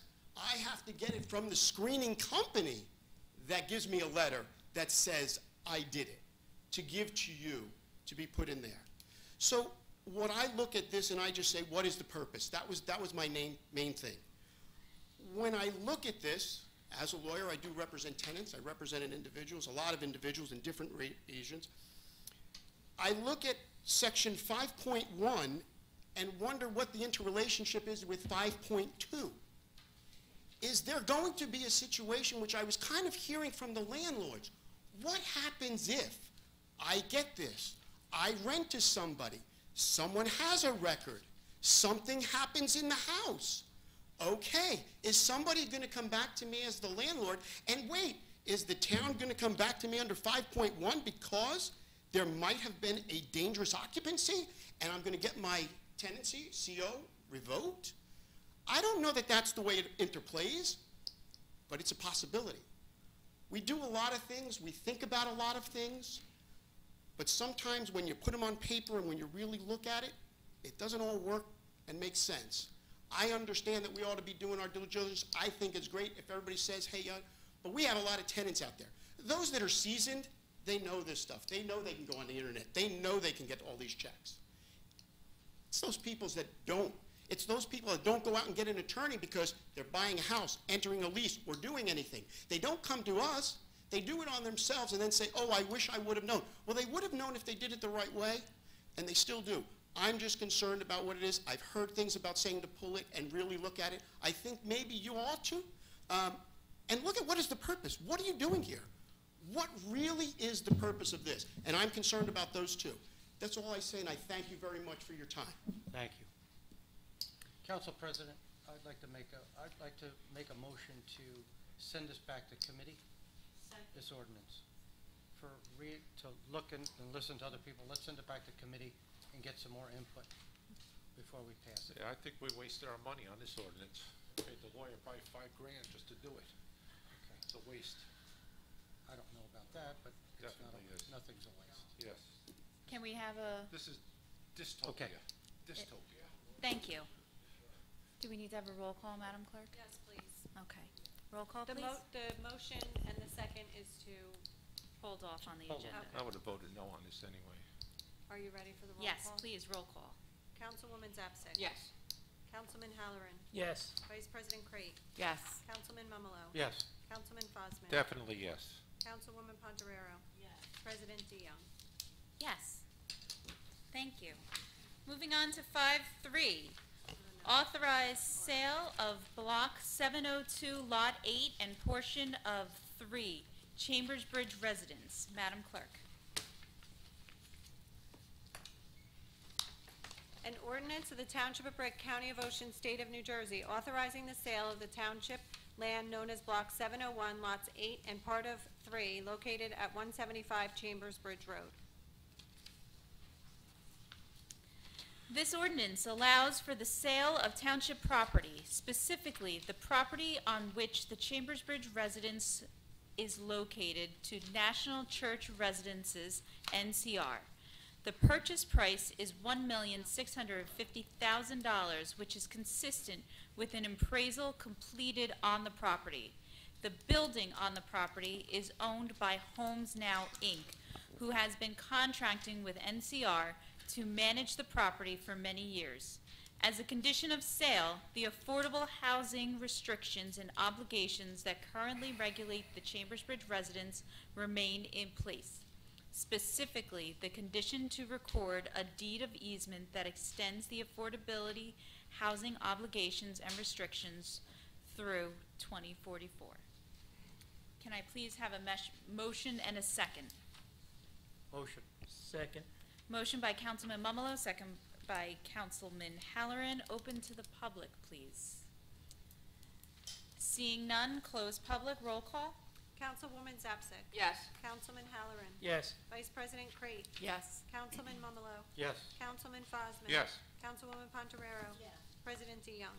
Yes. Thank you. Now we are on to public comments. Madam Clerk. Please note that each person addressing the council during any section of the meeting during which public comment is permitted shall limit his or her remarks to 5 minutes pursuant to Brick Township Administrative Code, Section 2-33B. Sir.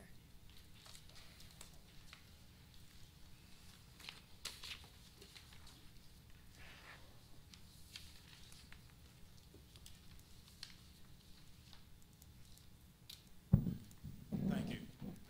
Norm Gross, 38 Lagoon Drive, West Najeco Beach. Our lagoon was damaged by Hurricane Sandy. 99 and 9/10 of the lagoon is perfect. We've got one area, roughly 50 by 100, that is causing damages to our boats. We've had some injuries, and it's right at the entrance of the lagoon. I brought along an aerial map. If you people would... You could hand it to, You can start just that way. bring To it the here. clerk. Give it to the clerk. Yeah. Secretary. Could take it.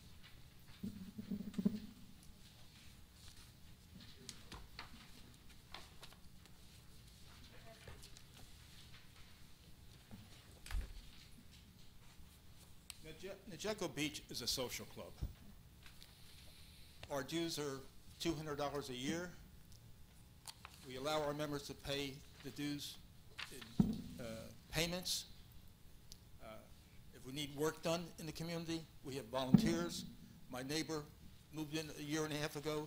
He's in a landscaping business, and all of a sudden he's got 3 jobs to do in our community, free, okay? When this happened, I came to the town hall, and I was directed to Ms. Cummings, Melissa Cummings. She was the coordinator for the She's our engineer. Army Corps of Engineers. She was handling all this. And I bothered her for a year and a half. Phone calls, emails, and we never made the list with the Army Corps of Engineers. My other neighbor, Mr. O'Donnell, has been in touch with you, the mayor, and we need help. We need financial help to open up our lagoons. What exactly is wrong with that? You didn't explain exactly what the problem is. The hurricane shoaled up the entrance to the lagoon. Oh, okay. This section here, right Yes, at the beginning, the right mouth. Right up tip. And it affects business in the town of Brick Township. Kramer can't get his barge in there. Last year, he had to dig his way in to replace a bulkhead. He had to dig his way out. So what you're looking at is a dredging? You're looking for the town Looking for dredging. The permit? mayor has cooperated, and the town will provide the engineering, correct? To the tune of $60,000 or something like that? That's correct. The town will complete the hydraulic survey that's Yeah. necessary for us to determine the depth of the dredge should it proceed. And we will offset the cost of the permit process and submit the permit on behalf of the property owners. We pay a premium. The 25 or 26 homes on the lagoon pay a 35% premium in taxes because we're on the water. I want to be on the water. I want to run my boat in and out safely. We cannot run.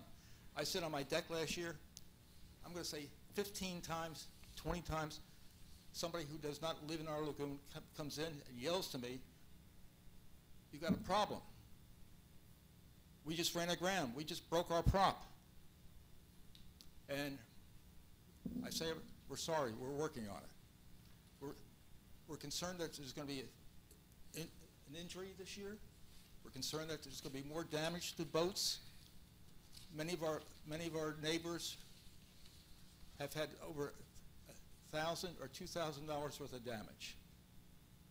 And so I'm pleading with you tonight, we need money somehow to get this done.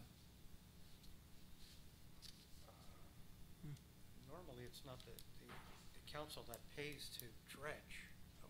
You did it before. And I you've done it, wasn't aware of that. you've done it I in know a recent lot of- years too.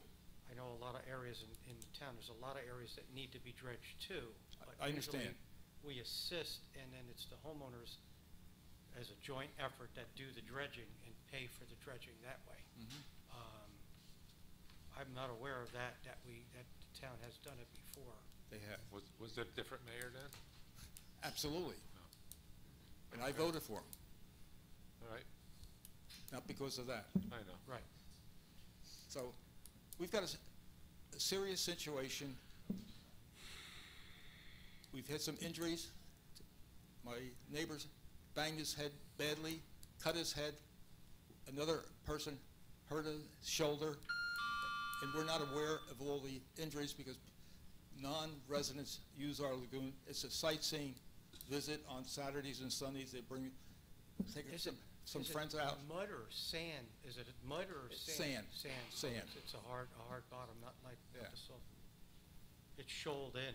Yes. Do we know any status of if So there's a we permit was certainly filed? do empathize. As you know, we've met with members of your community a few times, so there's nothing we would like to do more than to see your lagoon and the many private lagoons in town, the small, that service a certain number of homes, dredged so that you guys can enjoy the benefits of what you have. With that said, we have offered the same type of assistance to the many groups like yourself that would like for us to dredge their lagoon, which is we will do the survey, we will offset the cost of the permit, we will assign township staff to do all the work involved with the permit, and go to Trenton as we need to go to Trenton to secure the permit so that it can be dredged. And we ask that the homeowners and or the associations that are impacted by the dredge project identify a site for the dewatering and identify a contractor to complete the dredging. Which we have. Right, so we've made that same agreement to any group that comes with us to have a private, basically a private lagoon dredged. So we ask for the commitment of that before we expend the dollars on the survey and the permit work, because we don't want to spend $60,000 for a project that never goes forward because the other half of the arrangement wasn't able to be met. So with that said, I just wanted to set the table for the council or for any folks here that weren't aware of the totality of the picture of what we've been trying to do to assist with the dredging. We have also, at the mayor's direction, we have, and he has personally lobbied, and the new administration, the DOT Maritime Resource, the state agency that does dredging, that we would like to see them keep their word, which they made after Sandy, that they would come in and do all of these dredge projects, which was absolutely necessary, and then they ran out of money and stopped. So there was a promise that was unfulfilled, that it's not a promise that we can necessarily financially now take because another agency made a promise that they couldn't keep. So we have lobbied them vehemently and diligently to take a look at building on contracts that they may have for bigger projects and doing some of the smaller lagoons. So the mayor has made some progress. We've had a few calls with the folks at DOT Maritime Resource, and we're going to continue to work that angle vehemently because that's the best solution for all of us. It gets your projects dredged, it gets it done hopefully without any additional financial resources needed from you or the town, although we've made our agreement to, like I said, to fund the permits and the survey. So that's the avenue that we've taken, and I have copied Mr. Donnell on the communications that we've made to the state, and have continued to follow up. So that's, I guess, the overall picture response that I have for you with what we've done and what we'd like to try to continue to do, because we do agree with you that it needs to be done and it should be done, and we want for it very much to be done. We're also aware that in Long Beach Island, yes, they did a project this past winter. They dredged the entrances to 8 lagoons. and we used that project to re-engage them in a conversation to say, you've always told us that you wouldn't do it, and here's an example that you are doing, and we need you to do the same in Brick Township. We use that as an exact example Now, to get them back engaged in this conversation. We've gone to our senator, we've gone to our assembly people, and they haven't been as nice as you. Okay? Well, we are talking to the people that are directing the contractors. We're talking to them to say, there's got to be a way, while these guys are out here doing these projects, they can come in and do some of these little ones. Is that going to mean a cost to the township? Maybe, but tell us what that is so we can make an educated decision on if we can help those people. I mean, the Jersey Shore is one of the main assets this state has. There's got to be money to keep these lagoons open. They're beautiful. Well, their argument has always been, most times it's the mobilization, plans and specs and design, things like that. And what we have said is, if you're already mobilizing on a large-scale project, you've taken away the biggest expense of any dredge project. If we, the township, have agreed to do the survey work and the permit work, we've taken away the second biggest expense of the project. So work with us a little bit and direct the contractor here to the township. We're talking about an area of 50 feet by 100 feet, okay? How this adds up to $170,000, I should have never went to college. It's the mobilization. It's really Yeah, the yeah, mobilization. yeah. I So mean- we're trying to address that by saying, and it's great that they did this, like you said, in Long Beach Island, because that's the exact example we use to get them back engaged, and we've got to do the same thing in Brick Township. So we will keep you posted on that. We are working very diligently to get them engaged, and I think we're doing that in a very positive way. Question, how much waterfront exists in Brick Township? I know the answer. Oh, you know the answer. Well, I don't know off the top of my head, I'm sorry. Most in the state. Most in the state is the Exactly. date I give, right. This is one of our main assets. If we start losing lagoons, we're losing the beauty of the state. Yeah, it's something we lobby vehemently I mean, for. I have company come every summer from out of state, different places. They can't get over taking a boat ride on the Metedeconk. They've never seen anything so beautiful. And if we can't continue with having these lagoons operating safely, our town's going to deteriorate. Not in my lifetime, but it's going to deteriorate. And we need some creative help. We need some creative help. And we need somebody to pound on the table and on the doors in Trenton if that's where it has to go. And Mayor Ducey has done that. Okay. And we will continue to do that. Should we go there and pick it? Well, I'll tell you what, we'll keep you posted when we feel it's, the time is right. But I think we're having some positive conversations that are leading to real discussion about doing it as opposed to being adversarial. So I'd like to continue to pursue that route and let you know how that's going. Okay, thank you very much. Thank you. Thank you. Anybody else? Sir?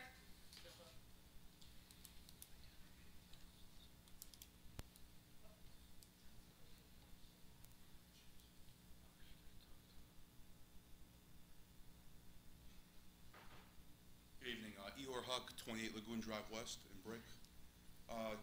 Just to reinforce on what Mr. Gross said, we moved to Brick, me and my wife Katie, about 2 years ago. A big reason why we came here was because the waterfront, the beautiful lagoons. Growing up in North Jersey, I didn't know something like this existed, especially, a relatively reasonable price point. Doing a little research, we're paying approximately twice the taxes as a house in similar size directly across the street from us. I assume that's because we're waterfront. So I don't know where that money goes. I assume some of that should go towards maintaining the lagoon, the waterfront. We personally, we're over $4,000 in damages to our boat the past 2 seasons. It's, like Mr. Gross said, at low tide, there's 2 feet of water there. There's a sandbar. You can walk across it. Nothing really can go out without touching ground. And not only is it money, it's an inconvenience. It ruined our Memorial Day weekend with our family. Took the boat out, prop struck, sucks up sand. It ruins the water pump in the motor. Boat can't go anywhere without overheating. It's a safety issue. The boat's going, even traveling at 5 miles an hour, no wake speed. Boat could come to abrupt stop. Someone could get knocked off the boat, get hurt. So I want to know what needs to be done to get this. You answered some of those questions. I appreciate that, but what do we need to do to get this going? Is it, I've questioned hiring an attorney to handle this stuff. I don't have time for this stuff. I want to get it going. So, what do we need to do? Where we last left it was we asked some of your members to identify a dewatering site for the dredge spoils. And, putting that in writing to us, that's a very essential component of the project. Okay. So I would certainly suggest having discussion on that. Okay, I didn't receive a copy of any of that in writing, that there was confirmation of I'll make sure it gets to you. But I'm not saying it wasn't submitted, but again, I didn't come tonight to prepare to talk about the dredge, but hopefully I gave you some helpful information, and we'll continue to We'll discuss revisit it at a different date. All right, Mayor, thank you for your time. Council, thank you. Have a good night. Thank you. Yes.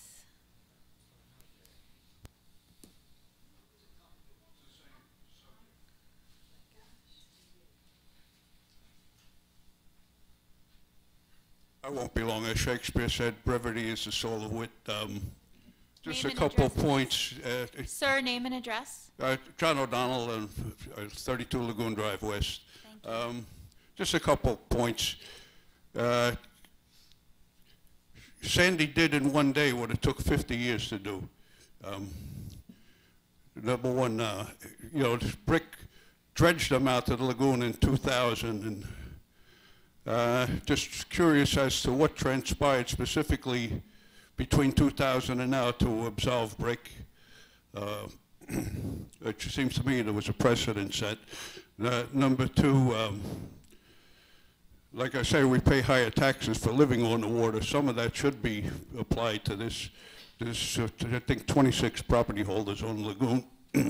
My boat right now is being repaired by Monmouth Marine. I got another $1,000 damage this spring. I mean, in the fall.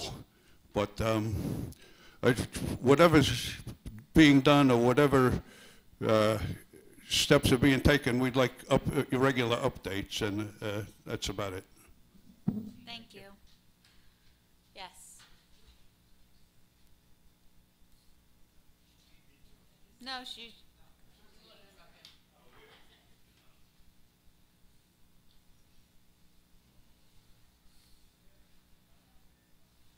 My name is Don Ziff, 85 Najaco Drive here in Brick. To answer the question about the dredge spoil site, I was president at the time when the mayor requested it, and I sent an email to him identifying the site. It was the same site it was used back in 2000. So, excuse me? No. Actually, the site is owned by the town. It's the street. We own. Have to check into that. I can't confirm if that's Now, an appropriate spoil site, if it's been reviewed by engineering. It's, you know. My question is, though, if the mayor didn't get the email or lost or whatever, do we have to resend it, and if so, to whom? I would send it again.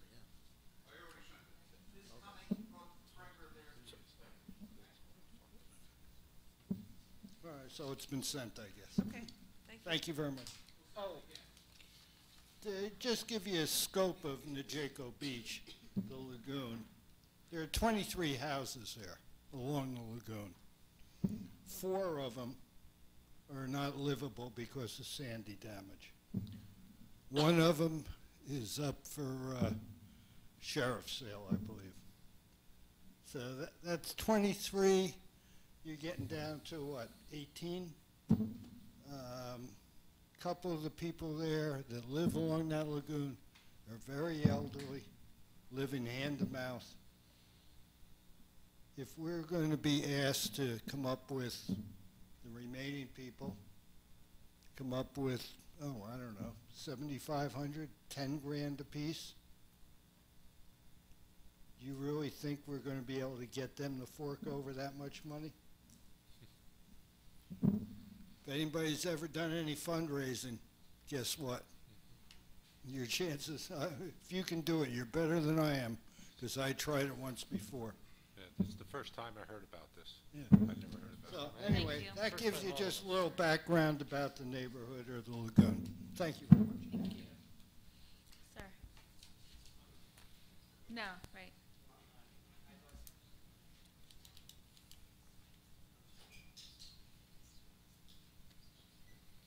Hello, I'm changing the subject. My name's Carmine Tita. I live at 64 West Granada Drive in Brick. I want to talk about the Board of Zoning and their attorney for this town that handles it. He's real heavy-handed on his billing. He's absolutely brutal on following any rules of the state as far as doing anything in an appropriate amount of time. He's in dereliction of duty on each and every single time he's had to fill a report out, as far as even any of the compliances that he had to do. I've had meetings with Joanne. She's been about the only help I've really received.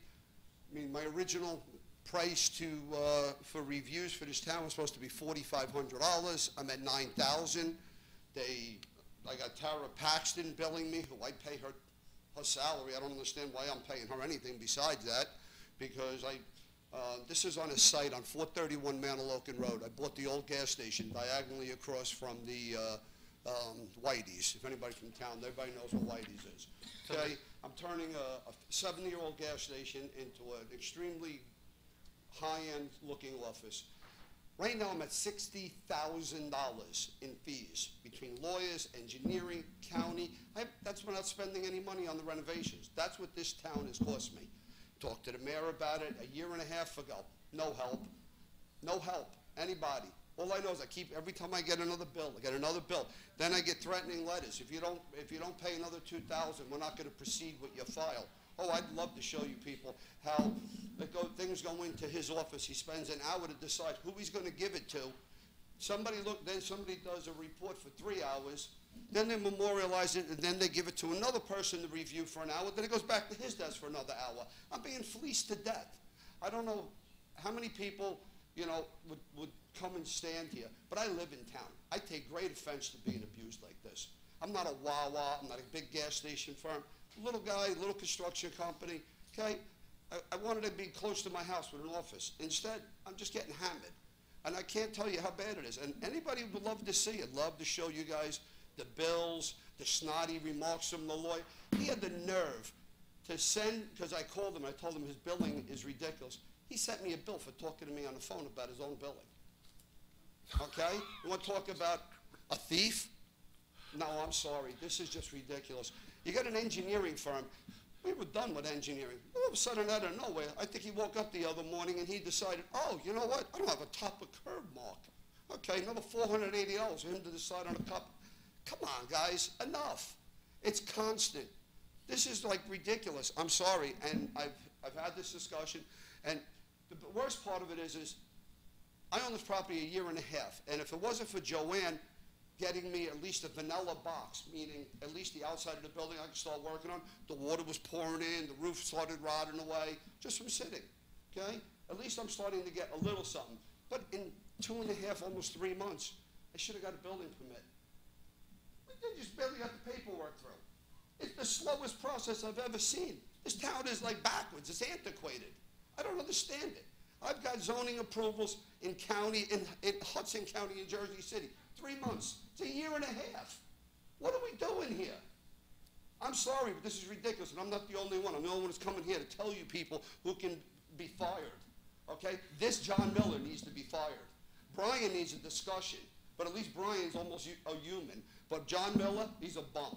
And I'm sorry, I have to be like that, but it's ridiculous. He took 4 months to attempt to memorialize a meeting when I was approved in October. Not until February. Okay? He didn't even put it on the agenda for November, December, and then January. He finally got it signed. He has 45 days to do that by state law. There's another lawsuit. Okay? Not that I did a lawsuit, but how many lawsuits does this town want? You got to put professionals in here that do the job the way they're supposed to. They're being paid. If they don't like what they're making, that's tough. Don't do the job. Okay? But this is ridiculous. It's ridiculous to have a law firm that's from basically the Morristown, Parsippany area down here. They don't care about you. They just don't. Okay? They just don't. All it is a firm that donated money to the mayor's election. And that's what's got me upset. Okay? Because I tried to talk to him. He didn't even want to talk to me. Talk to me on a speakerphone. We're disrespectful as can be. Unacceptable to me. I'm not a 12-year-old child. And I don't know how far this is going to go. But you know what? Somebody ought to want to look at these papers. They would love to. Because if you read them, any one of you, and you know what you'd say? That's a sin. It's a sin. A $4,000, and then the best is now they want me to pay an engineering review fee again. How many engineers do I need to review these plans to make sure I'm going to do the work? Oh no, I'm not going to do it. It's my own building. Come on, it's just getting out of hand. And every month, another bill, another tax. You guys, wrong. Somebody ought to review that whole department and the way it's being done. It's unacceptable. Thank you for your time. Sir, are those copies that you have with you? Excuse me? Are those copies? They're my only ones. You're more than welcome. I could have them copied and brought to you.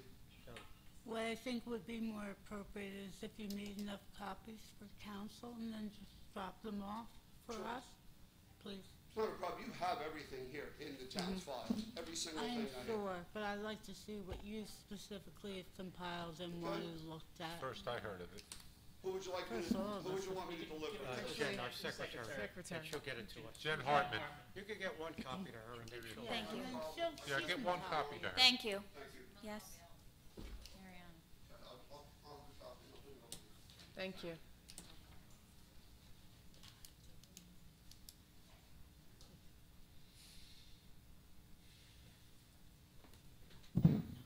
Sam Foster, Chico Drive. Just want to say I can sympathize with the last speaker. I have similar problems with dealing with people in town, specifically the police chief, but you all already know about that issue. I just wanted to thank Councilman Fosman for the common sense he showed today during this meeting. It's nice to see that we have a politician that is on top of things, so I want to thank you for that. I do appreciate you showing your concern for the public and everything. I also wanted, this is an issue regarding county, but this is public comments, correct? Yes. Okay, so I just wanted to thank, this happened a few weeks ago, and to thank and express my gratitude to Sheriff Master Nardi, Ocean County Sheriff. He did some recent undercover work, and this is one reason why I like and admire him so much. I admired him when he was Township Police Chief, because he's always led by example, and that's the kind of person we need, not just in law enforcement, but also in politics. I've known him for many years. He helped me out with some legal issues that I had, as did his predecessor, Sheriff Paul Hemus. Sheriff Paul Hemus was a wonderful man. Proud to say I voted for him every time he was up for election, and Sheriff Master Nardi, same thing. Good people. We need that kind of leadership in law enforcement. It's unfortunate we do not have it here in Brick Township. I wanted to mention background checks because, as I stated in the past, my uncle was a homeowner. He was a landlord. He owned 3 units over in Maple Leaf Gardens. And now the issue is regarding background checks on tenants. My uncle owned those condos in the 1990s. And the first thing he did was he ran background checks on his tenants. So I don't understand why the government, and I'm going to, speak in general terms, wants to regulate so much, because this is one thing that really makes people mad. I can really sympathize with people that, I used to say that the government is as good or bad as people allow it to be during freeholder meetings, because I had many discussions with this over that, of them constantly complaining about the government. But this is common sense. You've got to know who you are renting to. And that's just it. My uncle was just a casual landlord. It wasn't a big money-making thing. He had some money from an injury, and he had some investments, some stock that he had. So he invested in a couple of condos, and they went on from there. So he had 2 or 3. I don't think that makes him a major one. But why do you feel the need to do something which is just common sense? I would imagine that most landlords do run background checks. I had an aunt who used to rent here in Brick Township, and she had to have background checks done on her, and that was back in the 1970s. So now why is it an issue now that you see the need to try to compel through legislation an issue like this? I mean, seriously, if it's going to stay with the landlord and not go anywhere else, then it just doesn't seem it doesn't make any sense to me, because this is, to me, it's a prime example of overregulation. I could understand if the police wanted to know who was there in case of, keeping an eye on, a child molester or something like that. Well, we have a state law already that covers that. That would be Megan's law. And I noticed because when I lived in Evergreen Woods, a sex offender moved in there, and I had the police knock on my door and show me his photo and everything to let me know that there's a sex offender that moved in. But this is one of the problems that we have with government, and I'm not trying to pick on anybody like Mayor Ducey or anybody like that, but I just think that this is a prime example of what is wrong when our government sees fit to just overregulate, because there comes a time when common sense has to, it's like you don't give people credit for having common sense. Before you rent your unit to someone, you need to find out who that person is, what type of person that person is, and if they're a sex offender or whatever. And I just feel that this is just an issue that is a waste of time. You could be spending time more on other issues. And one final question, thing here, I attend Ocean County Freeholder meetings, and I wanted to know why the township has not gone on the issue of dredging. Why hasn't the township approached the county freeholders for help with funding for dredging or other issues in town? Because when I was at a freeholder meeting, the freeholders were discussing their budget surplus, which was a large amount of money. And I said, because the township, the Ducey administration received criticism for having a large surplus. And I asked the freeholders why they have such a large surplus, even larger than Brick. And they said it's because they give aid to townships in case things like Hurricane Sandy. So has the township gone to the freeholders and asked them if they have any funding available to help the citizens in town with dredging or any other issue regarding Hurricane Sandy relief issues? Because from what the freeholder director, chairman, I forgot who it was, it might have been Bartlett, I can't remember, it's been a while since I've been there. He says that they do provide aid when requested by towns, and I think that this is something that we should at least look into, you should at least look into. And I don't know, have we done that? Have we gone to the freeholders or even the state for help? We've gone to the state many, many, many times because they were the ones that initially committed to dredging all of the small lagoons that service only a few homes, and the larger lagoons after Sandy. They were going to do them all. They were going to come in and they were going to take care of this problem, and then ran out of money but never told anybody we're not going to come back. So people waited very patiently and eagerly and didn't notify the township either, so we were also waiting. And when it comes to the state, they say that these waterways are the township's responsibility, but they are the regulatory agency for the waterways. So when we come up with a project, we have to go through significant hoops and expense to get them to approve the work that we do. So it's very difficult for us. Okay, well, that's the state, but what about the county? So we have lobbied the state vehemently, like I said earlier, to take responsibility. I understand that. It's but the no, state. we haven't asked the county because the county's first response would likely be, that's you or that's the state. Well, see, that's not what I was at a freeholder meeting. I had something different told to me by the freeholders. They say it's because when people challenge them, I challenge them. I ask them, hey, how come the Brick Township's being criticized for the budget surplus, but you have I think it was, I forgot how much it was, 20 million, 18 million, something like that. Speaking off the top of my head. And they says because the budget surplus is there in case of an emergency, because they provide aid to towns if they need it, like Hurricane Sandy. I'm happy to ask. Have you, Thank you for the suggestion. I'm happy to ask. Okay, so you haven't actually gone there yet? I haven't asked, but okay, that might be some good news for the public then. Thank you. You're welcome. Next. Yes. Yes. Ms. Call. You're the only one sitting over there. No one. No idea. I don't have eyes in the back of my head, regardless of what I might have told my children. Nan Call, 18 Greenbrier Boulevard. Backtracking with what Mr. Foster said, his comments and many other people's comments are the exact reason why I have been saying for years we need to have council comments and administration before public comments. Many of the things that were said, the people would have heard and know.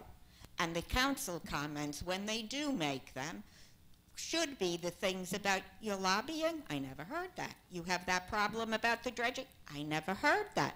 And I haven't heard anything about what's happening with the pedestrian and bicycle path, which brings me to the fact I don't think anybody can see. I've never brought up that it's very dangerous driving here, that pedestrians don't have a place to walk, and that under the Garden State underpass right here is ridiculous. You, in conjunction with work with the county, the state, and the state includes the Turnpike Authority, and you left a whole bunch where there's a curb and it's grass and nobody can really walk there. And today I came out from under there, and as you know, if I'm coming from down at Lanes Mill and Greenbrier 2, I have to make the stupid turn.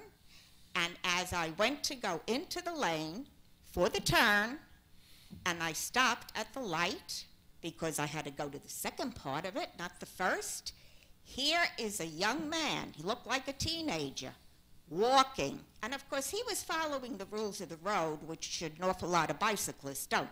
He's walking, therefore he's walking towards traffic, not with it. He's walking against. Bicyclists are supposed to ride with the traffic. That is part of the motor vehicle or moving vehicles, they call them now, law. And too many bicyclists ride against it. They don't know it. They don't get educated on it. And that's a big problem. Well, I came very close to clipping that kid, or doing more than clipping. And the car behind me was an SUV. I looked in the rearview mirror. That car, after I moved to make my U-turn, or whatever you call it, left turn, the car went all the way back near the vocational school. So that's my first problem. And I have said, all 4 awards to Pamela Cooper and others, teachers, students, do it at the school. There is an article that's going around about how much aid is going to be cut to the school. You don't discuss that here. You don't discuss their budget. You don't discuss hiring a principal. You act like the school has nothing to do with our township, which is wrong. So I therefore believe that you will certainly, especially in view of the fact that I believe that he may be a parishioner, that next meeting you will make arrangements and start right away to honor Monsignor Brady, who has been here for 20 years.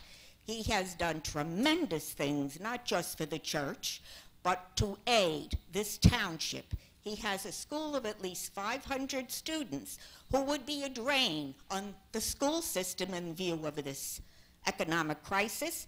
Their parents pay the taxes and then have to pay tuition, and it's not an easy tuition. And you should have him and the principal of the school, Carol Bathman, but mostly they have a media center that would rival anything in the most prestigious technical school available. And it's now got the name of Monsignor Brady Media Center. I went to see it when they first did it. He has put additions on. And as he said Sunday at the Mass that we had for his retirement, he never asked us for money. Many priests in the Catholic Church do. Cardinal Dolan always makes jokes about, did they take a second collection? He has not ever asked us to give money for all he's been doing, and he has done phenomenal things. In addition, he is from Ireland, from County Cavan, which is not where I am, but my good friend, Jerry, who kept me laughing at work every day, he was from Cavan, and Monsignor had a friend in Ireland that got involved in Ethiopia with a place called Vida. I think that's how you say it. And he has gone, ever since that gentleman came, talked to us, we've donated money, and it was not an appropriation, it was if you can help us. And every year he gives us an update. And this past year, if you saw what these people who live in abject poverty have done, where they had to walk to get the water and carry it on their shoulders, the women would do this. And they walked miles, and it was in mountainous areas. I'd like you to ask them for the video of what they did. They have put in solar so that the homes, although no electricity, have solar to provide heat when it's very cold, to provide cooking things. It is a phenomenal city, in effect, but he doesn't call it that. Get the video, show it on our television about what he did, and then tell me that you don't deserve honoring this man for everything he has done for this town. Oh, the food pantry. Every week, I forget how many he said, come to that food pantry. They have the St. Vincent de Paul, and I know them from my Brooklyn days for years, and they do phenomenal things in all parishes. So I'll leave you the Sunday bulletin, and I'll tell you there's a lot more that I have, but the one thing I will mention is that I have here the minutes from a couple of the meetings of the Commission for Individuals with Disabilities. I've mentioned many times that we have, I'm the vice president, and I noted this one, but it's from last year. Janine Namira is the president. She's a young lady. She got herself not only a degree, but she was a master in social services. And she can tell you the horrors, not so much what she suffered during Sandy, but the next door neighbor on what she, her mother and father did for that person, and nobody thinks about. She's in an electric wheelchair, people that got taken out of their homes in wheelchairs, but they had no power. They were taken out on stretchers with no wheelchair to go with them, no power, no generators around. I know one that went to Burlington that was not physically disabled, but she had mental problems, and the family all wound up out in Burlington. Colleen Odell Mola, she was with the ADA, and she's one of the people that was so involved in getting the Voter for Disabilities Rights Act passed in this state. She now is not able to attend the meetings. She was one of the commissioners, but she is in straits now. She's an MS sufferer, has been featured in many ADA magazines and stories. She was a Brick resident, or still is, I guess. Janine is, I am, and I may have noted somebody else. Don't do anything about the emergency management without talking to Janine, and I did last Friday, a week ago Friday, get her permission to mention that she is willing. However, you have no idea what it's like for people that are in her condition and in a wheelchair and trying to get out. You can't get out for an early morning meeting, and she can't get out for a nighttime meeting. So get in touch with her. I will give you the minutes. I thought I had two, if I find it, but I have at least this that mentions who we are. And there's so much more, but of course, I know you don't want to hear my voice anymore.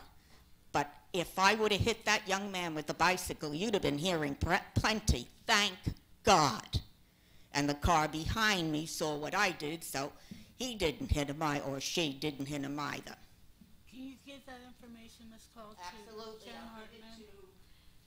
Next, Mr. Sluka.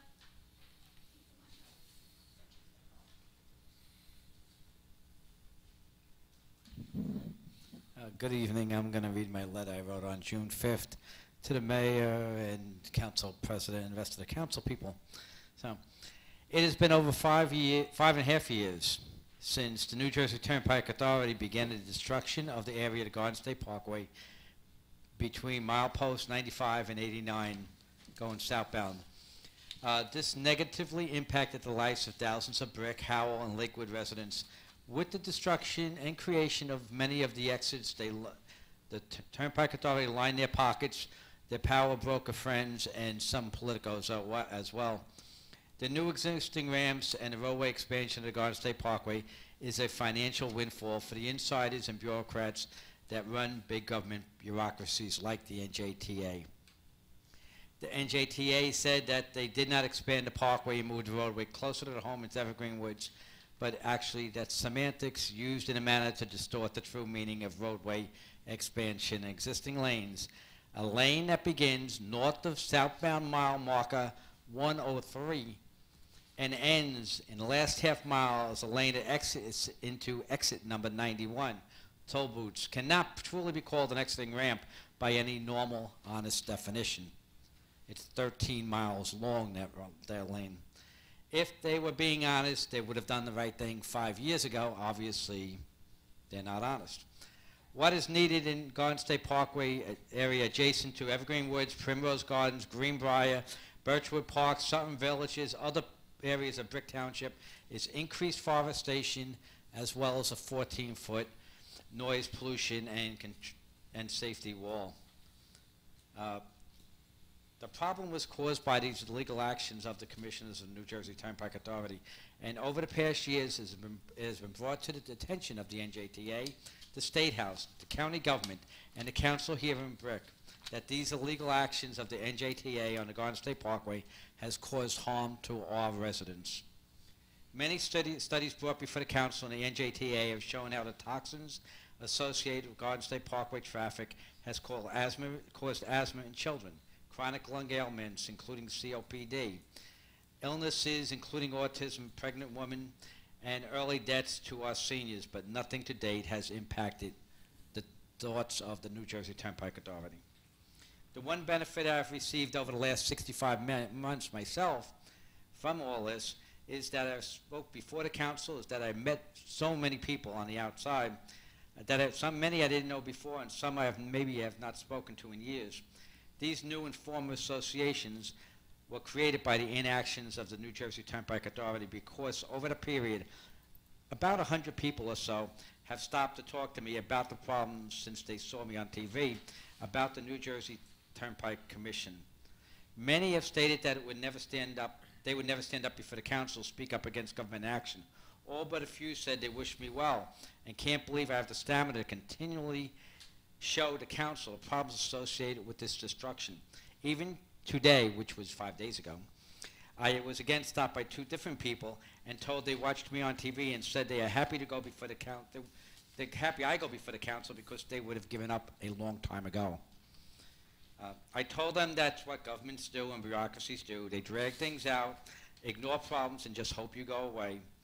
It is well-used technique that works more often than not, and in reality, all they try to do then is to appease you. The NJTA tried to do that a few years ago with a small group of trees planted in evergreen woods, which really did nothing for the residents. Often people say the people in government will never stand up and fight with you because they say they are volunteers, not to mention health or other compensations. But in reality, some of this is true because remember the first council that existed. During the initial destruction, they said that if the NJTA did not do the right thing, they would stand here with the people, and once they're out of office, obviously look around, they disappeared. I always mention that our local government tries to help, but I usually get the feedback that they would rather talk about the meals in some restaurant or attending a play or marching in a parade than they would stand up and really truly speak out for the people, and that they would never take legal action against big government and big bureaucracies. A wall and increased forestation is the minimum that is needed, but the thousands impacted citizens can't do without the more influential people here would just sit instead of just sitting back and smiling, and they should take action. Thank you for your time, and I don't know if I mentioned John Sluka, 950 Sylvia Court. Anybody else tonight? Seeing none, close public. Mrs. Bergen. No, thank you. Mayor. Sure, thank you. Been busy with school activities. There's a lot going on at the end of the year.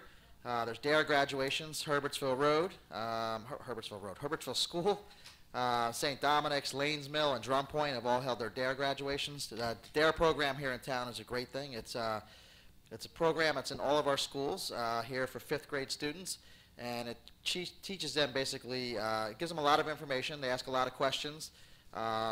It focuses on drug prevention, smoking prevention, not drinking alcohol until you're old enough. But then this year, the newest thing that came out from all the kids' questions was all about vaping and juuling. So the kids had a lot of questions, and these are 5th graders that are asking about what it is and what these different flavors mean and all these different things. So it shows you this is what 5th graders are thinking about. And it gives them a lot of opportunity to get information. They get to see what different things look like. They get to wear drunk goggles to understand why driving and just being intoxicated, what that can do to your faculties. So it's a great program. I'm happy that our police officers back it up, and the chief supports having his officers in our schools every single day to do this program. Also, we had a scholarship breakfast. with the Ocean County Superintendents on May 24th, and there was 3 Brick students who were awarded monies from the Ocean County Mayor's Association, which is great. Congratulations to all of you. The 24th, there was the Brick Township High School military ceremony, which recognized veterans and students going into the armed services. Really special ceremony. It was the first time I ever went to it. The staff that put this together, it's really great. They have the kids, there was 8 of them. They're going into the different branches of the military, and the school was there to support those 8 kids as they sacrifice their time and to go into the military and to defend our country for the next few years. We also had the Brick Memorial High School Science Fair, which is unbelievable. It's every year, I tell you, you can't miss it, and you shouldn't miss it. And it was standing room only again this year. The job they do, the students with all the different science experiments. So my son graduated from kindergarten last Wednesday from St. Dominic's, and he had his first day off last Thursday, and all he did the entire day was science experiments. He was home with my wife, and they got cornstarch and food coloring and all sorts of things, and that comes from that science fair where he was 2 nights before that. So it really has an impact on a 6-year-old. Imagine what it's doing for the kids in that school. And so great job by Mrs. DeBruin and everybody who puts that together and allows it to happen. The Pavilion, they did a great Memorial Day event. They recognized our resident, Daniel Passarella. He's a World War II veteran, and he was also involved with D-Day and had landed in France, and he's just another great veteran that we honored that day at the Pavilion. We had the Memorial Day Parade, which was Monday, May 28th, and it was the highest attended Memorial Day Parade that I've seen. When we turned the corner off of 70 onto Chambers Bridge, it was amazing that the people were 3-4 deep at that point, which was more people than we've seen in the last couple of years. It's been canceled, but even before that, I'm glad to see so many people came out. And then the ceremony here put together by the VFW, also with our American Legion and Gold Star Moms and everything else. It's a very touching ceremony. The Mayor's Cup, Mayor's Trophy game for Little League happened, and Brick American defeated Brick Little League. And it's the first time in a long time that there's back-to-back winners, back-to-back yearly winners. And then lastly, I had the opportunity to speak at Rowan University. They invited me, the South New Jersey Development Council, to speak, which I did on June 8th, about our storefront revitalization program and the fact that we're attracting different types of businesses to town. Not that, obviously the box stores are going out of business, but we're getting the sports dome with the fields, we're getting the Jersey Shore paint parties and where people are going into paint. We're getting the Gravity Vault, which is rock climbing, and all those different types of entertainment options rather than stores. And that's what they asked me to speak about because we've been successful in getting those different types of businesses here. I just want to remind everybody, so Tuesday is our 8th grade graduations. Wednesday is our high school graduations, which means everybody's out for summer. So please use caution when driving, especially in our neighborhoods. We all know we don't have the most pedestrian-friendly place here in Brick Township, and now the kids are going to be out there, so please, everybody, be careful. Thank you. Mr. Keneally? Nothing this evening, thank you. Madam Clerk? Nothing, thank you. Ms. Hartman? Councilwoman Zapsik? Thank you, Council President. I would like to congratulate Pam Cooper on being named Teacher of the Year. During her bio, it was mentioned that she is the Lead and Seed Advisor at Lake Riviera. Lead and Seed is a program that's actually, it's hosted by RWJ Barnabas Institute for Prevention and Recovery, for whom I now work, but it's also supported financially through the BMAC grant, and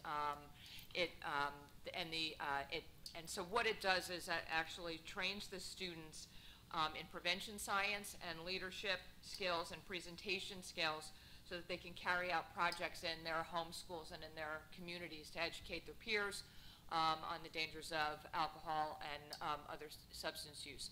It also, in addition to the working with the advisors, our community policing officers, the DARE officers, go into the schools and work with these kids. So it continues that relationship that they developed in the 5th grade with the DARE officers. It continues on through their middle school years. They've done some wonderful projects, and as a matter of fact, Councilman Fosman put me in touch with 2 students at Lake Riviera in the Lead and Seed program that expressed interest in coming into a council meeting and doing a presentation on vaping and juuling, what the mayor had talked about, because it is a huge concern among our students. So I'm waiting to hear back from them so we can schedule that, a brief presentation at a council meeting. So again, congratulations to Pam Cooper.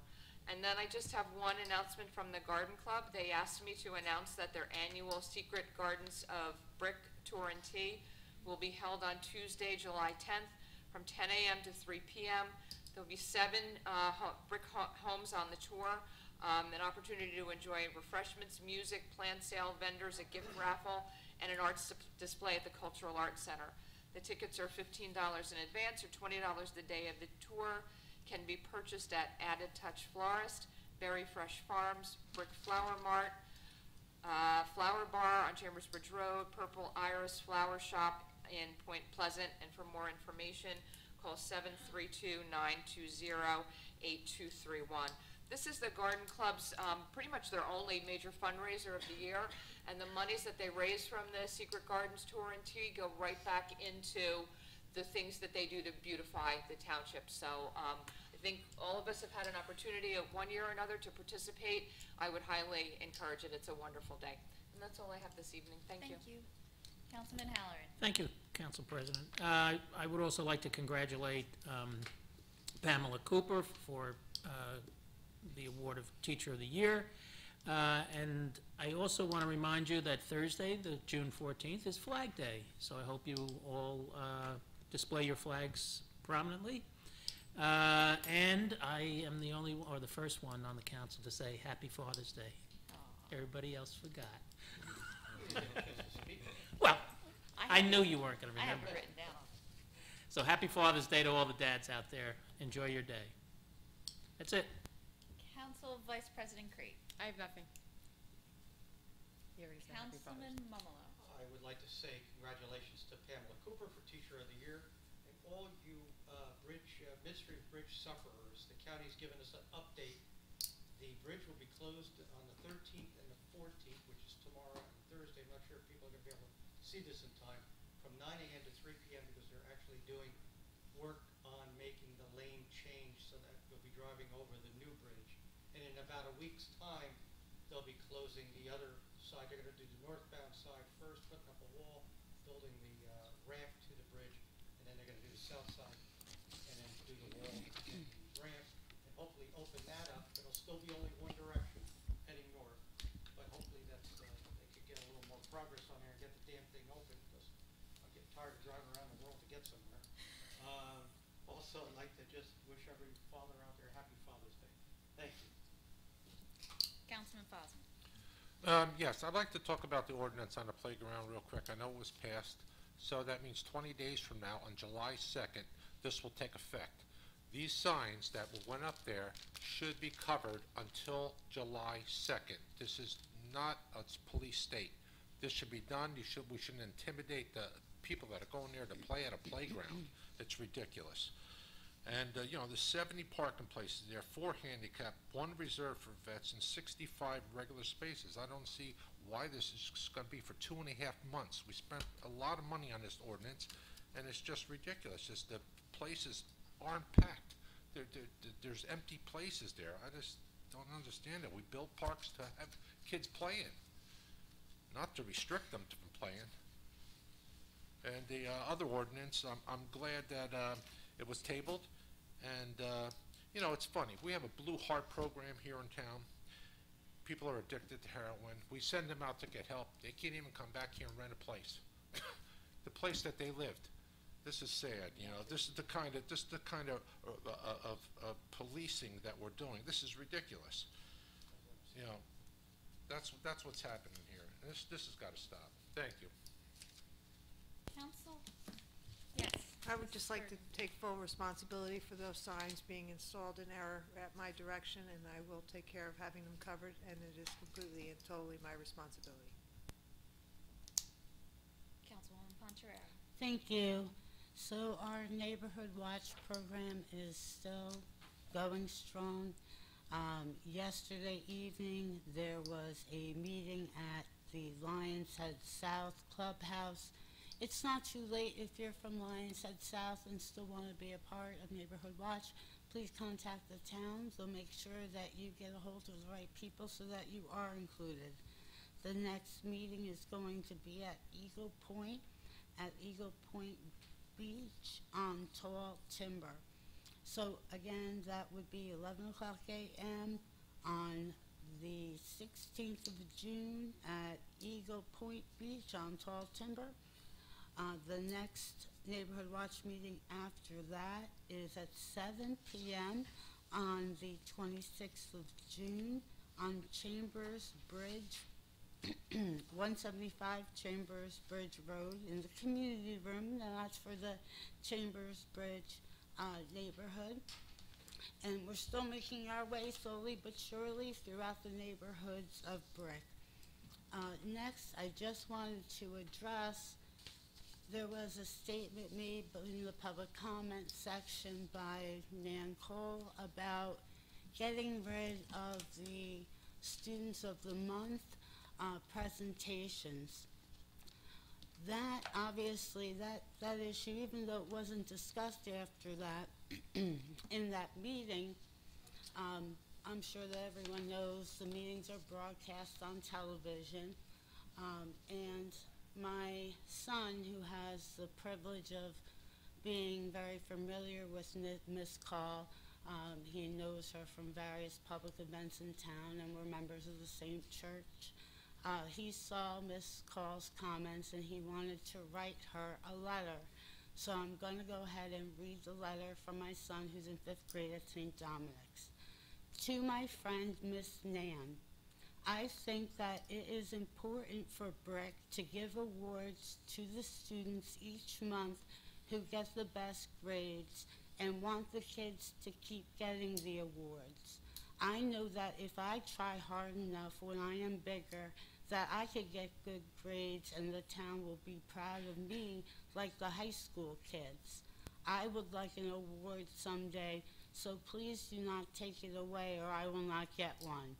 Your friend, Antonio Giuseppe Pontorero, and he also made you a paper airplane, which he states they made a paper airplane, even though it's scribbled on, it flies very good, and he asked you if you have any prayers to send to your late husband that they might get quicker to heaven this way. This letter, I think, speaks volumes about not just what my son thinks, but that kids are looking at other students getting these awards and thinking, maybe that could be me. Just the fact that they're understanding that the town's putting an emphasis on good grades and there might be, a recognition for that. If it touches even one child and makes them work a little bit harder on something good, on something that we value, then there is a true value in continuing that program. So I thought, I wasn't going to address it directly because I didn't think that it necessarily would go anywhere. But when my son did this, and he did it on my own, he was at my office, and he asked me only about his paragraph, like where he makes the paragraph, and otherwise he did it on his own. So I'm going to give it to you when we leave, along with the airplane for Patrick, for you to send. But to me, it's one of the most important things that I've ever obtained during my time on council, and it's to know that someone is watching who may be impacted in their future by what we do as a community and as a town. So even though he's young, it means something to me. With that, have a happy and blessed Father's Day. Well said, Ms. Call, we are in the council comments. You have next meeting. No, Ms. Call. No. Thank you. But Antonio will never be on it at this council. He's attending St. Thomas, not Brick School. He's attending St. Dominic's. Miss Call, please refrain from speaking. You are not recognized at this moment. Thank you, Councilwoman Ponterero. That was very sweet of Antonio. And for my council comments this evening, I have an update on Buy-in Brick. The Spanish Olive on Maniloking Road has joined with a 7.5% rebate on Tuesday, Wednesday, Thursday, and Sundays, along with Doe Fella's Pizza, which is on Route 70 in the ShopRite Plaza. They are actually where the Pizza is, or was, with a 10% rebate. I just would like to remind everybody, Senior Services is hosting a Father's Day dance this Friday at 1 p.m. And with that, I would like to just wish all the fathers out there a very happy Father's Day. The next scheduled council meeting is on Tuesday, June 26th at 7 p.m. Can I have a motion to adjourn? Motion. Second? Aye. All in favor? Aye. Aye. Aye. Aye. Aye. Aye.